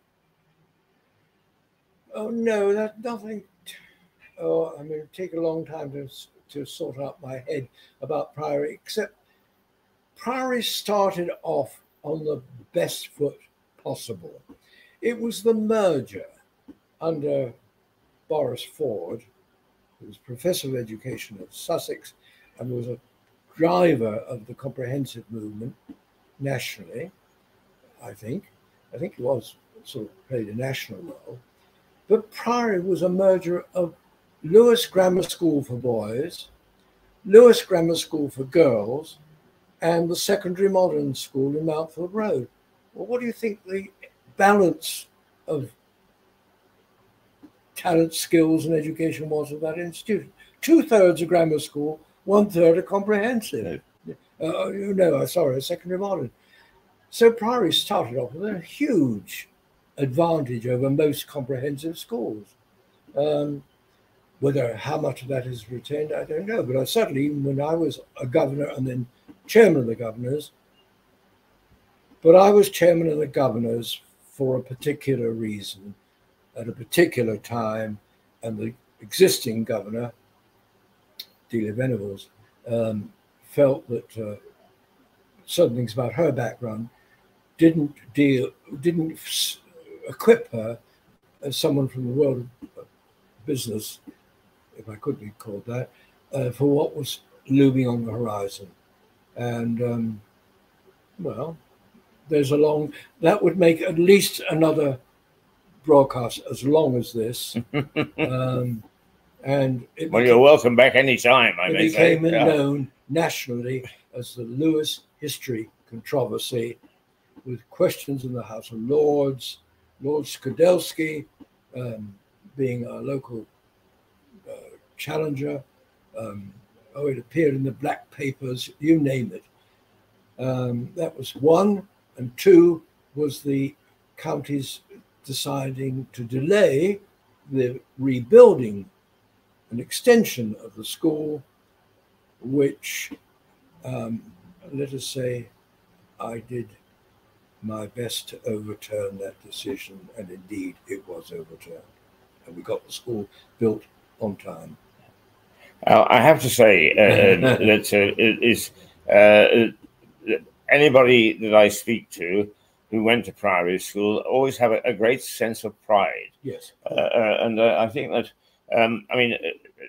I was lucky. I went to a school that's very similar, but it's not always that pupils remember their school fondly. But I almost without question, if somebody says that they've been to Priory, they say it with that great sense as I went to a special school. Well, certainly my children were partly educated in Brighton and elsewhere for a variety of reasons, but they all spent their sixth form years at the Priory, and indeed, at least one of my children spent all their secondary years at the Priory. You now have, incidentally, 4 very high-flying young women from the Priory. You know about them? No, tell us. Well, Emma Tucker. Oh, yes, of course. She's just been appointed to the Washington Post. Yes, indeed. And in fact, she was the Sunday Times. Stuart Dolby has asked her to appear on this program. Oh, well, and her father, Nick, and her mother. I see her. Nick rides his bike still up the high street. He runs the Nicholas Young Society, the Music Society, and he was Don at Sussex. Then, in the same year, or plus or minus 1 year, there's Emma Tucker, Lucy Atkins, where you'll see her name on reviews in the Spectator and in the Times and the Sunday Times. She's a novelist in her own right, well regarded. She's also, I think, now professor of English at one of the Ivy League universities in America. That's number 2. Annabelle Abbs, her mother, walks past here quite often. She's a novelist, quite successful. And the last one is Miriam Darlington, whose nature notes appear in the Times every 4 weeks. I always say that actually there is hidden four... Lewis. There's a lot of people don't realise when they pass them in the streets just what interesting, successful, and even powerful people we have in this town. But those 4 girls are all either in the same year or 1 year plus or minus. With what? Well, one of my children was at the same time as them. Yes, so you turn out a generation. Well, amazing, amazing. And Nick Tucker, quite rightly, grumbles that the school doesn't make anything of that fact. That these are 4 successful literary figures. Miriam Darlington also wrote a very well-liked book, which is always mentioned in the Times, called Owls. And it's the sort of... She writes beautifully, actually. Nice girl. And her mother, Shirley Darlington, again, walks past here. Well, there we are. Famous hotel and lots of famous people. So those people who are watching in Patagonia, take note. Peter, I'll tell you another famous person who spent a day in Lewes and came to St. Michael's Church, John Betjeman. Oh, did he? Yeah. Summoned by bells, yes. Tottered up the aisle. And of course, yes. Paul. And of course, you were a reader at St. Michael's for a number of years. Yes, I did. Yeah. And of course, we had, of course, the former Bishop of Johannesburg. Right. When he was kicked out by... Right. What was his name? He was the rector of St. Michael's. No, I didn't know that. Yeah. Public name. Yeah. Right, Peter, it's been fascinating, and I'm going to let you go because I'm sure your bottom is getting sore sitting in that. But I think that you've opened up a real can of worms. I'm very proud to be part of Lewes, and I like to think that this very small but perhaps influential television operation is able to put out a lot of information about the town and about the people. So I would like you to, perhaps in a week or two, is to come back and tell us some more about the things that are happening in Lewes, that have happened in Lewes, because it's all very well, and I'm guilty of it, is 1264 and November the 5th are the 2 dates that kicked around. But there is so much more to this town, so much more, and a lot of it in modern history. And I think that we should be aware of it and we should know about it because it's a matter of pride. This week is exactly 64 years since I moved into Lewes. Oh, really? Yeah. Yeah. Well, you've been here a bit longer than me. January 59. Thank you very much for joining us. It's been fun. Very welcome back because you've opened my eyes a lot. I thought I knew a lot about Lewes, and you've covered just about everything that I didn't. Please do return in a week or two's time, if you don't mind, and we'll talk some more. Well, as I say, when people ask, how are you? I have to give that standard answer for a 91-year-old. As far as I know, I'm all right. As far as I know. Well, right. Time to go and do some other things. Okay. Give us back our town.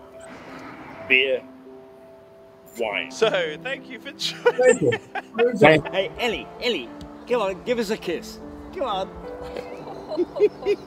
Do admire the hanging gardens of Babylon on the way. They can't even cut that back properly. Hello. At last I've caught you asleep. You did hold up a Bible upside down, but you held it up. Hey there.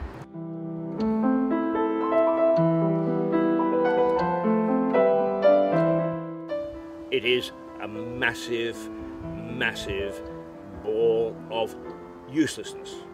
Oh, you can't say that.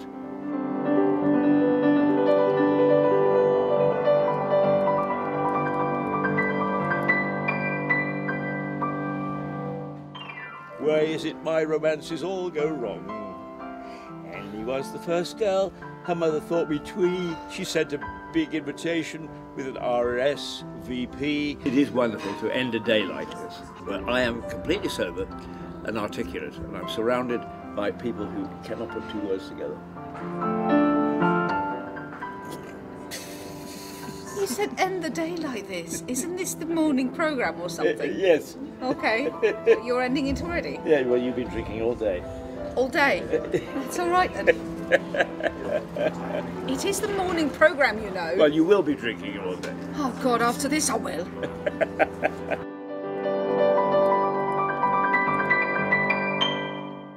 We've learned so much on this epic journey. We've learned what makes Lewis Lewis and what it's had to deal with in the past. We've learned... What else did we learn? I'm Mark Landsman. Diddle bib. Pray for me. Goodbye. Mirador TV. Thank you very much. Bye-bye.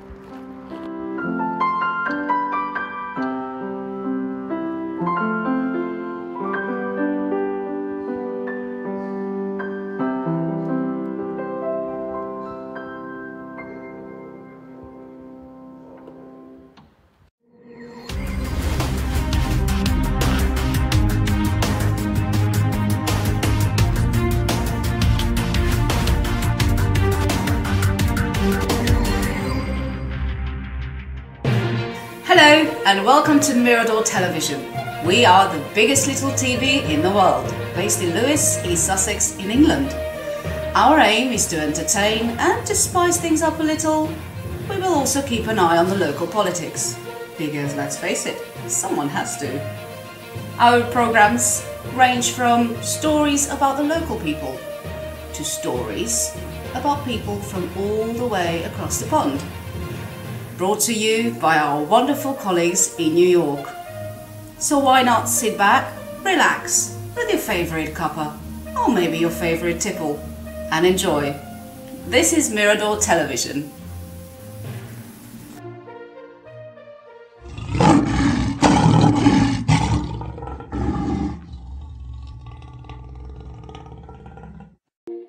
For some peculiar reason, government seems to think that bigger is better. It doesn't matter. You can look at disasters around the world. If you want a really good example of bigger is not better, look at the old Soviet Union, which imploded. Huge, huge, huge.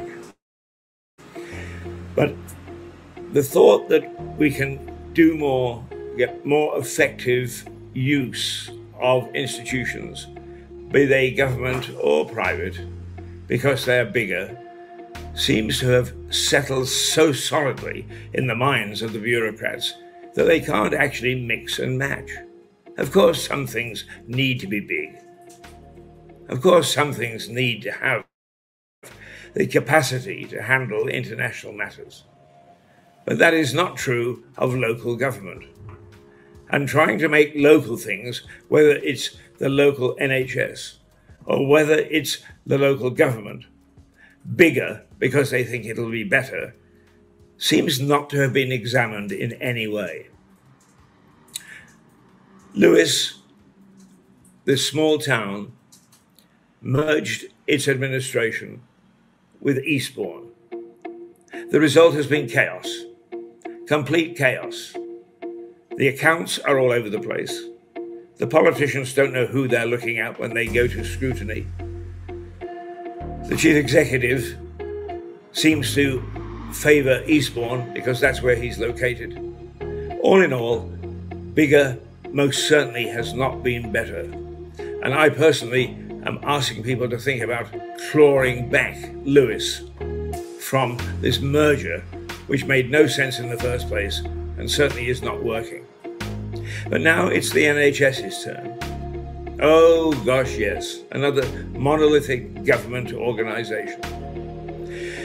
They want to have a super surgery. In fact, they're going to have a super surgery in Lewes. All the little surgeries and the dentists and all the little organizations that have to do with medicine and our health are going to be under one roof. Disaster. It already is disaster. Until recently, I could go to my surgery and I could talk to the ladies, delightful ladies I may say, behind the reception desk and explain my problem. I could also insist that I saw my dedicated doctor, which the NHS bravely said each person over 65 can have a dedicated doctor. I've got one, and by golly, is she a cracker. She is really, really very good. And I want to stay with her. But when I talk to people now, they have no idea, A, that that directive is in place, or B, that I should be able to have the same doctor time after time after time. They don't know because they don't know me. They don't know me because now they are part of this huge, sprawling organization. The building yet to be built, incidentally, but the organizers can't wait, and so they've gone ahead and done it, which is now making the NHS bigger. But my golly, if anybody can argue that it's better, then I'd like to hear the argument. But these sort of things are beginning to happen also when it comes to media. Now, media has a special problem because of the internet. Traditional media has shrunk. It has difficulty looking after local communities. So, media gets bigger. Local people get less service. And now it appears that according to Harvard University, that as this happens and as media shrinks, so the services provided by the local government get worse. And not only that, to cap it all, as a badge of honor, the council tax rises. Well, that's very true of this particular district, Lewis district. But in checking with colleagues around the country, it's true wherever you go. Reform? Not bloody likely. The only suggestion is that this situation can be resolved by us getting even bigger. I have no idea who my county councillors are or what they do, even though they're located in my hometown. Bigger is better? Come on, pull the other one. It's about time that we said, let's start to look at micro pubs. Doing very well, thank you, because the big boys couldn't satisfy the needs of the punter, the drinker. That was reform. Pushed on the big breweries. And let me say, I see Harvey's as really a microbrewery. They're not one of the great big pompous chains that tell us what we should drink and where we should drink it, and buy public houses and then put impossible conditions on the tenants. No, I'm not talking about them. I'm talking about these huge conglomerates who actually, whether it's media or whether it's pubs, seem to think that bigger is better. Well, take a second look. Let's examine whether bigger is better. And if bigger turns out not to be better, then let's have reform going in the opposite direction. Let us get Lewis to be able to determine its own destiny. That is the democratic way, that is the right way, and not the way that the bureaucrats are doing it at the moment, which, as Mikhail Gorbachev said, one of the great mysteries of his political and public life is why Western European politicians are rushing to recreate the old Soviet Union. I made that charge against the EU. I hope I don't have to make it against my own country, against the UK. Bigger is better, but remember, you're watching television that is the biggest little TV in the world. Welcome to it. Keith Hayes, see you later.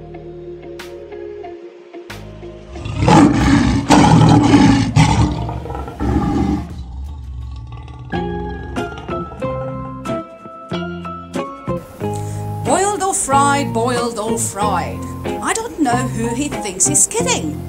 He only ever has oysters and champagne. And I have to work with him.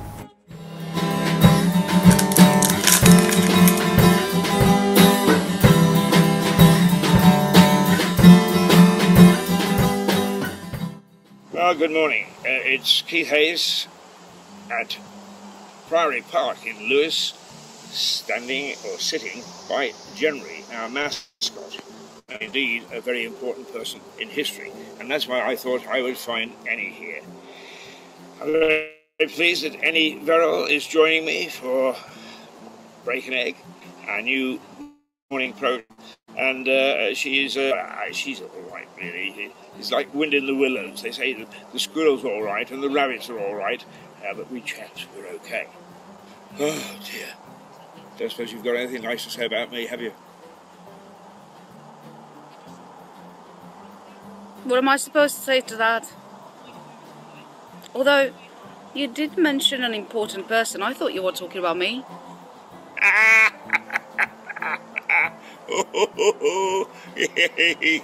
Yes. Thank you. I mean, she's a right little nag, you know. I mean, she gets after me for the slightest thing. Did you bring a pen? Oh, yes, I brought a pen. Well, it's a good job you remember because, you know, you have to work. I have to work with this woman day in, day out. I mean, can you imagine? No wonder. It's nothing to do with age that I'm bald and looking as old as I do. Well, here I am to bring some youth into this program. And if you did things right the first time, I wouldn't have to nag you, you know. We're not doing it for fun, even though you'd like to believe so, wouldn't you? Listen to it. Well, the reason that I was talking about nagging is that Gundrada, who is the wife of Bill Varenne, who was the first lord of Lewes after the Norman conquest in 1066, insisted that this priory should be built, and it was built in 1079, and a lot of it is still standing, despite the vandalism of Henry VIII, 400 years later, in fact. But the fact is, she nagged poor old William the Conqueror and her husband Bill to death, just to get it built. Nag, typical woman. Yes, and then what happened? The priory was built. We wouldn't have a priory to sit at right now. I'll give you that. Well, there you go. I know I'm right. I bet you there's more people wanting to spend the money better way, just the way they do today. I'm sorry, what? Oh, she hasn't been listening. Whenever the government says it's going to spend $2 billion or so, there's always somebody that says, oh, they could have been better spent on. Well, they argue like you and I. You and politics. Blooming heck. You do get boring sometimes. Yes, I suppose so, but then we always have to have a little touch of politics, particularly at this hour of the morning when we're talking to the people of Lewes. What a way to wake up. Oh, yes, wake up to listening. If this is not Hayes going to wake you up. Talking politics. But we do have, we can get off politics now, because we do have Stephen Catlin, who is to be the mayor of Lewes Town, that is, not Lewes District Council, next year. And he has an insight into the council, and he'll be giving us a little bit of more depth. So let's talk about something else. We have this morning a little bit on food. Yummy. Just the thing I like to talk about. Anytime I've been to a restaurant, never approves of anything I order. Yeah, whatever. Because all you want to eat is blowing watery stuff. I wouldn't be seen within a mile of water. You see how well she knows me. Just put a glass of water in front of me and I faint. I meant oysters, okay? I'm not posh enough to know these things. And I don't like them. Oh, listen to her. I'm posh enough to know what an oyster I'm not is. rich enough to like oysters. I have to say, I was with her when she tried her first oyster. Ooh, Talk about comedy. I bet that wasn't a pretty sight. Well, she's right, I am an oysters and champagne man. And I just love oysters. And when I lived in Northern Ireland, we were just round the corner from a company which is now out of business, but known as Kewen Oysters. So I was able to go and get a dozen or so a day. But it's always said that oysters... don't say it. No, don't say it. But I've got to. No, it's too early for that. What, eating oysters? No, it's too early to listen to what you wanted to say. The owner was interviewed by a friend of mine who was the chief photographer of the Daily Mirror, Cyril Kane, who was known as the commander and a great character. And Cyril went down there and he said to Jasper Parsons, who was the man who ran the oystery, if that's what we call it, a fishery, and he said, is there any truth, Jasper, that in the saying that oysters make you feel frankly randy? And Jasper said, no, not at all, Cyril. He said, there's no truth to it whatsoever. And Cyril said, are you married, Jasper? He said, yes. He said, how many children do you have? 17. Oh, you don't find that funny? Well, feel better now? Oh, yes. Now that you mentioned your favourite topic. I must say it's never done that for me, but the champagne, the little bubbles get up my nose and I just love it. How about you? Champagne is good, but a Bloody Mary is even better. Ah, now tell us about the Bloody Mary. Who doesn't know a Bloody Mary? First of all, the name. Very good name. Some tomato juice, some vodka. The more the better. Some horseradish and some black pepper. And maybe a little bit of sherry in there. Just for the twist. Sounds good, but some people, Canadians particularly, say that they like tomato juice. Ever tried that? Well, you sort of maybe try it once. Not for me, no. And how about V8, the vegetable juice? No? No. No pleasing some people. A Bloody Mary it is, made in the original style. The original Bloody Mary. Yummy. Okay, well, we've had a good natter to start off the programme this morning. I think that Annie said that she wanted her eggs poached. I will have mine fried. And so we're going to go away for a few minutes to give Stephen and one or two others a chance to butt in on this programme, both about food, politics, architecture, you name it. We've got a whole potpourri coming up. Toodle-pip. Goodbye. Well, yeah, there we go. Annie Verrill, who's now pursuing a career in law. My goodness me, I have to watch my P's and Q's with that. I'm sure that there's so much that goes on that's politically not correct on this program. But one of the things that we are proud of is we are not owned by any big interests. We are not part of any big organization that tells us what we can do and what we can't do. And as a consequence, we do have a lot of alternative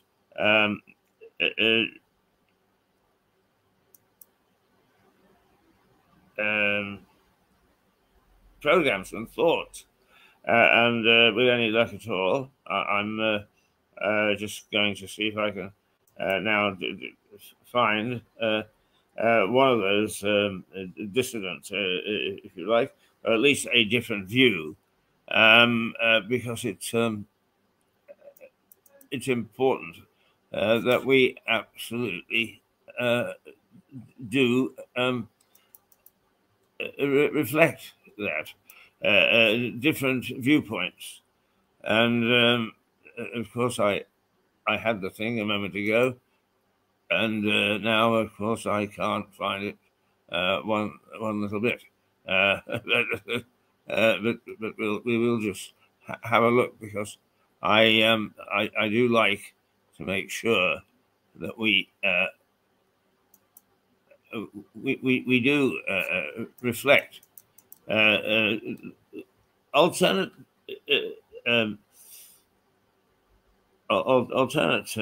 views in our society, which don't normally get much of a hearing, and it's necessary that they should.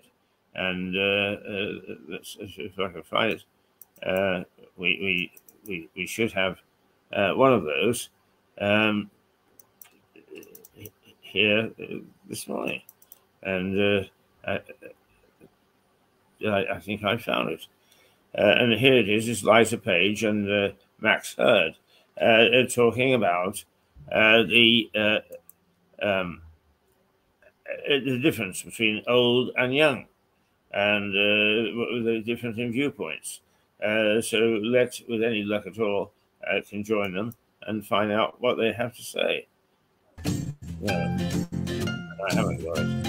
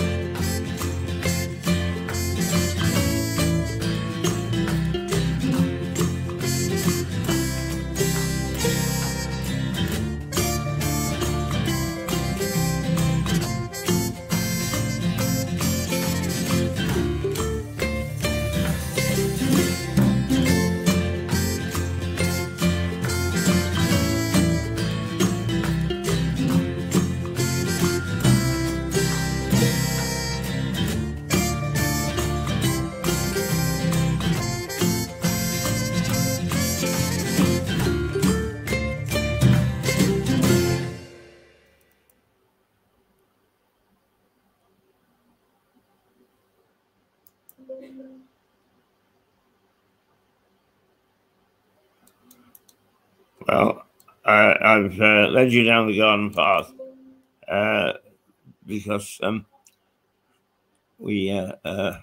couldn't find the thing. I put it away very neatly this morning, and of course that was 2 hours ago, and I am completely incapable of finding it very quickly.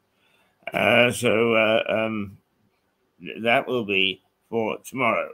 You can look forward to Liza Page and Max Erd having a little natter and seeing things from a totally different point of view. And it is important, as I say, to do that. But one of the other things that will happen tomorrow is that in the evening, hang on, where am I? Yes, we're into, are we on Wednesday or Thursday? I can't remember. No, it's on Friday. On Friday, that Vince Cable is coming in and will be interviewed by Liza in front of a roaring fire at the White Hart, and we'll hear his response to, as a senior politician, to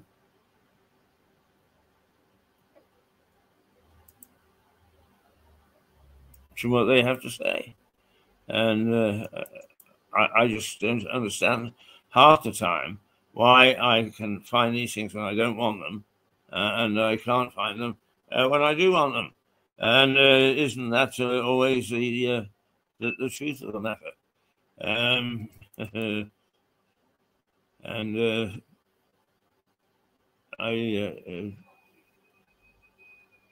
it's because I'm not bad as a broadcaster. When it comes to the technical side of things, is you can swallow me up and throw me out, and I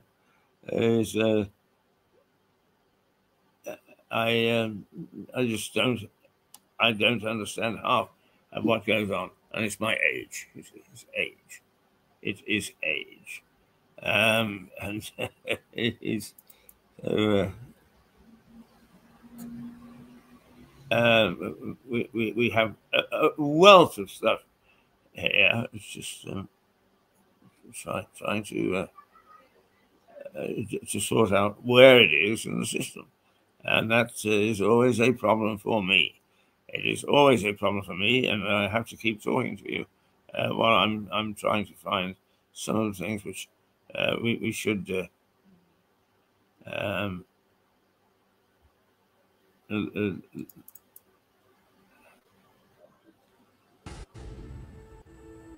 Well, we've got something here.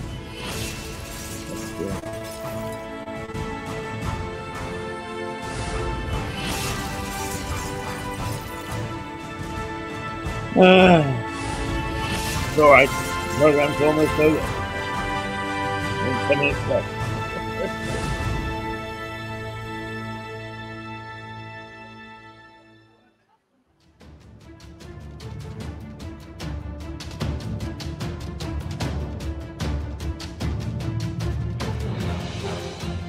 Okay, guys, look at the last few minutes, shall we?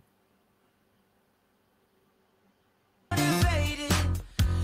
a mix of emotion, got my statement, and I'm reading it slow so I can understand it fully. Appreciate my standing, go out of this world and right on time. Oh, never in my life have I seen the sky light up like this. I'm far away from Earth and I wanna know if you exist. Paul Miles is the authority on Tom Paine, not just in Lewis, but throughout the English-speaking world. What he doesn't know about Tom is not worth knowing. But he does have other little tidbits tucked away as well.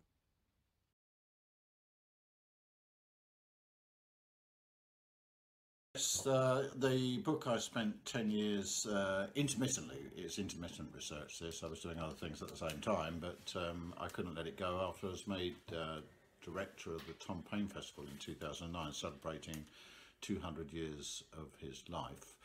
It was 200th anniversary of his death actually, but everyone wanted to do something in Lewis about that because he lived here for 6 years.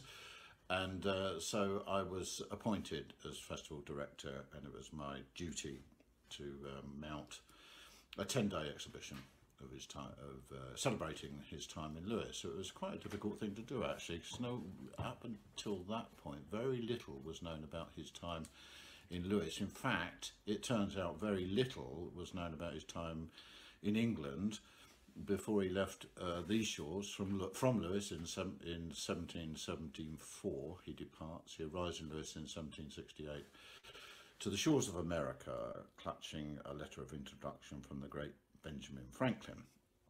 So we did find out some things, and we wrote a little book.